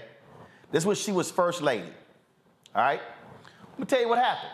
The MLK Center is literally about 100 yards across from the Dallas Weekly, the black newspaper where I was the managing editor. So I knew she was coming, and so what happened was I went over to the MLK Center about 3 hours before she was supposed to get there. And so they had two rooms. Then a room to the right, then a room to the left. Well, the room to the left, they had these lights set up. And I said, what's going on in this room? And they said, oh, well, the First Lady is going to be in this room, and she's gonna talk to some of the kids, and the photographers are gonna get a photo of the First Lady with the kids. I said, well, who's in the press pool? They said, the Dallas Morning News, the Fort Worth Star-Telegram, the Associated Press, and UPI. And they may have said Reuters. I said, well, wait a minute. Ain't no black media, no black-owned media in the press pool? In the press pool? They said no. I said, ain't no way in hell the First Lady gonna come to Black South Dallas to the MLK Center with a black paper less than 100 yards across the street and ain't nobody black in the damn press pool. Well, sir, and I was, mind you, I was managing editor of the Dallas Weekly at the time. And it was like, sorry, the press pool is already set. I said, you need to go find the advanced person because the First Lady is not going to come to Black South Dallas and a black paper is across the damn street and ain't nobody from the black-owned media a part of this press pool. So person walked out, came back. Mr. Martin, you've been added to the press pool. I said, yeah, I thought so. That's how that photo was shot. That's how it ran in the paper. And for all y'all who are listening, find the photo that we all know of Bernice King sitting on the lap, laying on the lap of Coretta Scott King in his funeral. Monita Sleep with Ebony Magazine was the first African-American to ever win the Pulitzer Prize for photography for that photo. Do you know how that happened? It's because Lerone Bennett and Simeon Booker went to Coretta Scott King and told her the white media has locked Ebony and Jet out of the press pool. There was a segregated press pool covering the funeral of Dr. King. And they said, Mrs. King, they are not going to allow Ebony and Jet to be in the press pool. And Coretta Scott King said, you make it perfectly clear that if Ebony and Jet are not in the press pool, there will be no press pool. The white racists allowed Ebony and Jet in the press pool, and that's how Sleep got that photo, and it won the Pulitzer Prize. This is what happens when somebody black saying, no, we ain't doing this. And so Jay-Z, it's great that they wanted to give you the Dr. Dre Award. That's great. But Jay-Z and Dr. Dre should have said, ain't gonna be no award until y'all make rap a part of a televised broadcast. Derek, that's how you take a stand.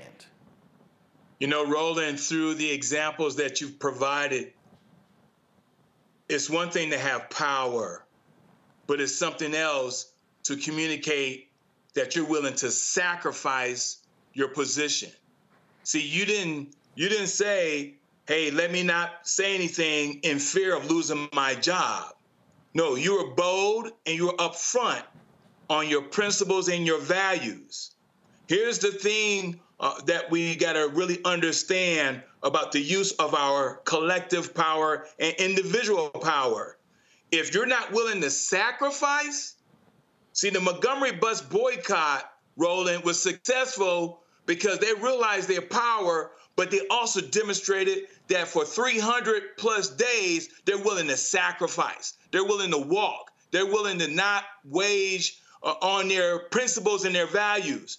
Muhammad Ali was powerful because he demonstrated, hey, I will sacrifice these heavyweight belts to make sure that you understand my platform and my voice. That's the reason why we got to move from having moments and turn them into movements. But we're not going to be successful with movements if we're not willing to sacrifice. And so last night, you didn't see someone that exercised the use of their power because they're not willing to sacrifice and saying, I'm not showing up until you make the change. It takes a level of sacrifice to do exactly what you're asking us to do. Yeah, and all I'm saying is this here.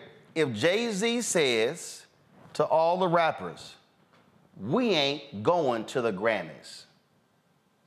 We are not going to the Grammys next year until the rap album of the year is a part of the live telecast.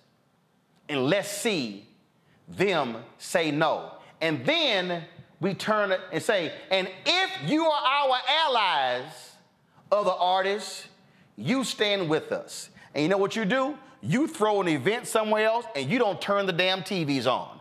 You have something else going on, but this is the only way. Otherwise, the Grammys, they're going to keep doing it. They're going to sit here and say, yeah, we ain't going to put y'all on. Y'all going to show up anyway. Y'all going to show up and be happy in the pre-show, and we're going to do all the other awards. They could have easily, listen, the in memoriam was long as all get out. They could have cut one of the performers. All I'm saying is, there's a certain point when you allow people to disrespect you because you don't use your power to say, not anymore. It ain't gonna happen again. So Jay-Z, Dr. Dre, y'all make it clear. Whoever they want to give the award to next year, you make it clear. We ain't showing up unless y'all make the rap album of the year a part of the broadcast. I guarantee you it's gonna cause some folk to say, we better do it or we gonna lose the star power. And they ratings were up this year. You pull a star power, ratings go down.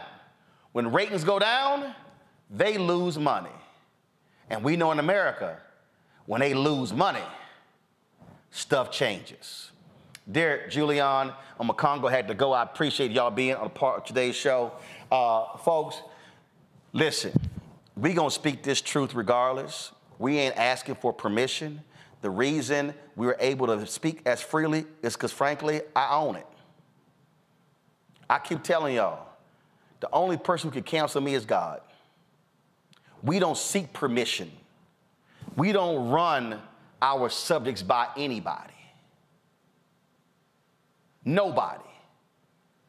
The power of black-owned media, as Dr. King said, is to maintain its militancy in standing up for black people. What we have to do is use our power and not be afraid and not back down and speak an uncompromising and unfiltered word every single day. That's what she did, Ida B. Wells Barnett. That's what Mr. B did. That's what James Baldwin did. We got to have the same courage that they did in order to change this system. Support us in what we do, y'all. I can't tell you enough. I got meetings tomorrow with ad agencies. I got meetings on Wednesday. I got meetings on Thursday. They ain't giving us a dime so far. And we still fighting this battle. And we still standing, and we still here because your contributions have made it possible. My goal is simple. If 20,000 of our fans give $50 over the course of, y'all, that's $4 and if the average person gives $50. Now, if you can afford to give more, that'd be absolutely great. I appreciate two people who sent me a cash app over the weekend for $1,000. I was in Indianapolis. I got to find the video. I think I shot it. A brother put $1,000 cash in my hand. He said, I ain't trusting anything else. So I appreciate that. And I appreciate the person who sent $1 and $5 and $10. But I'm telling y'all, if 20,000 of our fans give $50 each, it's $1 million. It absolutely makes it possible for us to keep doing what we're doing. And we're going to keep swinging for this show and Faraji Muhammad's show and A Wealthy You and Balanced Living and The Pivot and The Frequency and The Black Table. We want to add more shows, but that cannot happen if we don't have the resources. Send your check and money order to P.O. Box 57196, Washington, D.C. 20037-0196. Cash App, $RM Unfiltered. PayPal, R Martin Unfiltered. Venmo is RM Unfiltered. Zelle, Roland at RolandSMartin.com, Roland at RolandMartinUnfiltered.com. And of course, you can get my book, White Fear, how the Browning of America is making white folks lose their minds, available at bookstores nationwide. Get the audio version on Audible. Folks, that's it. I'll see y'all tomorrow. Holla!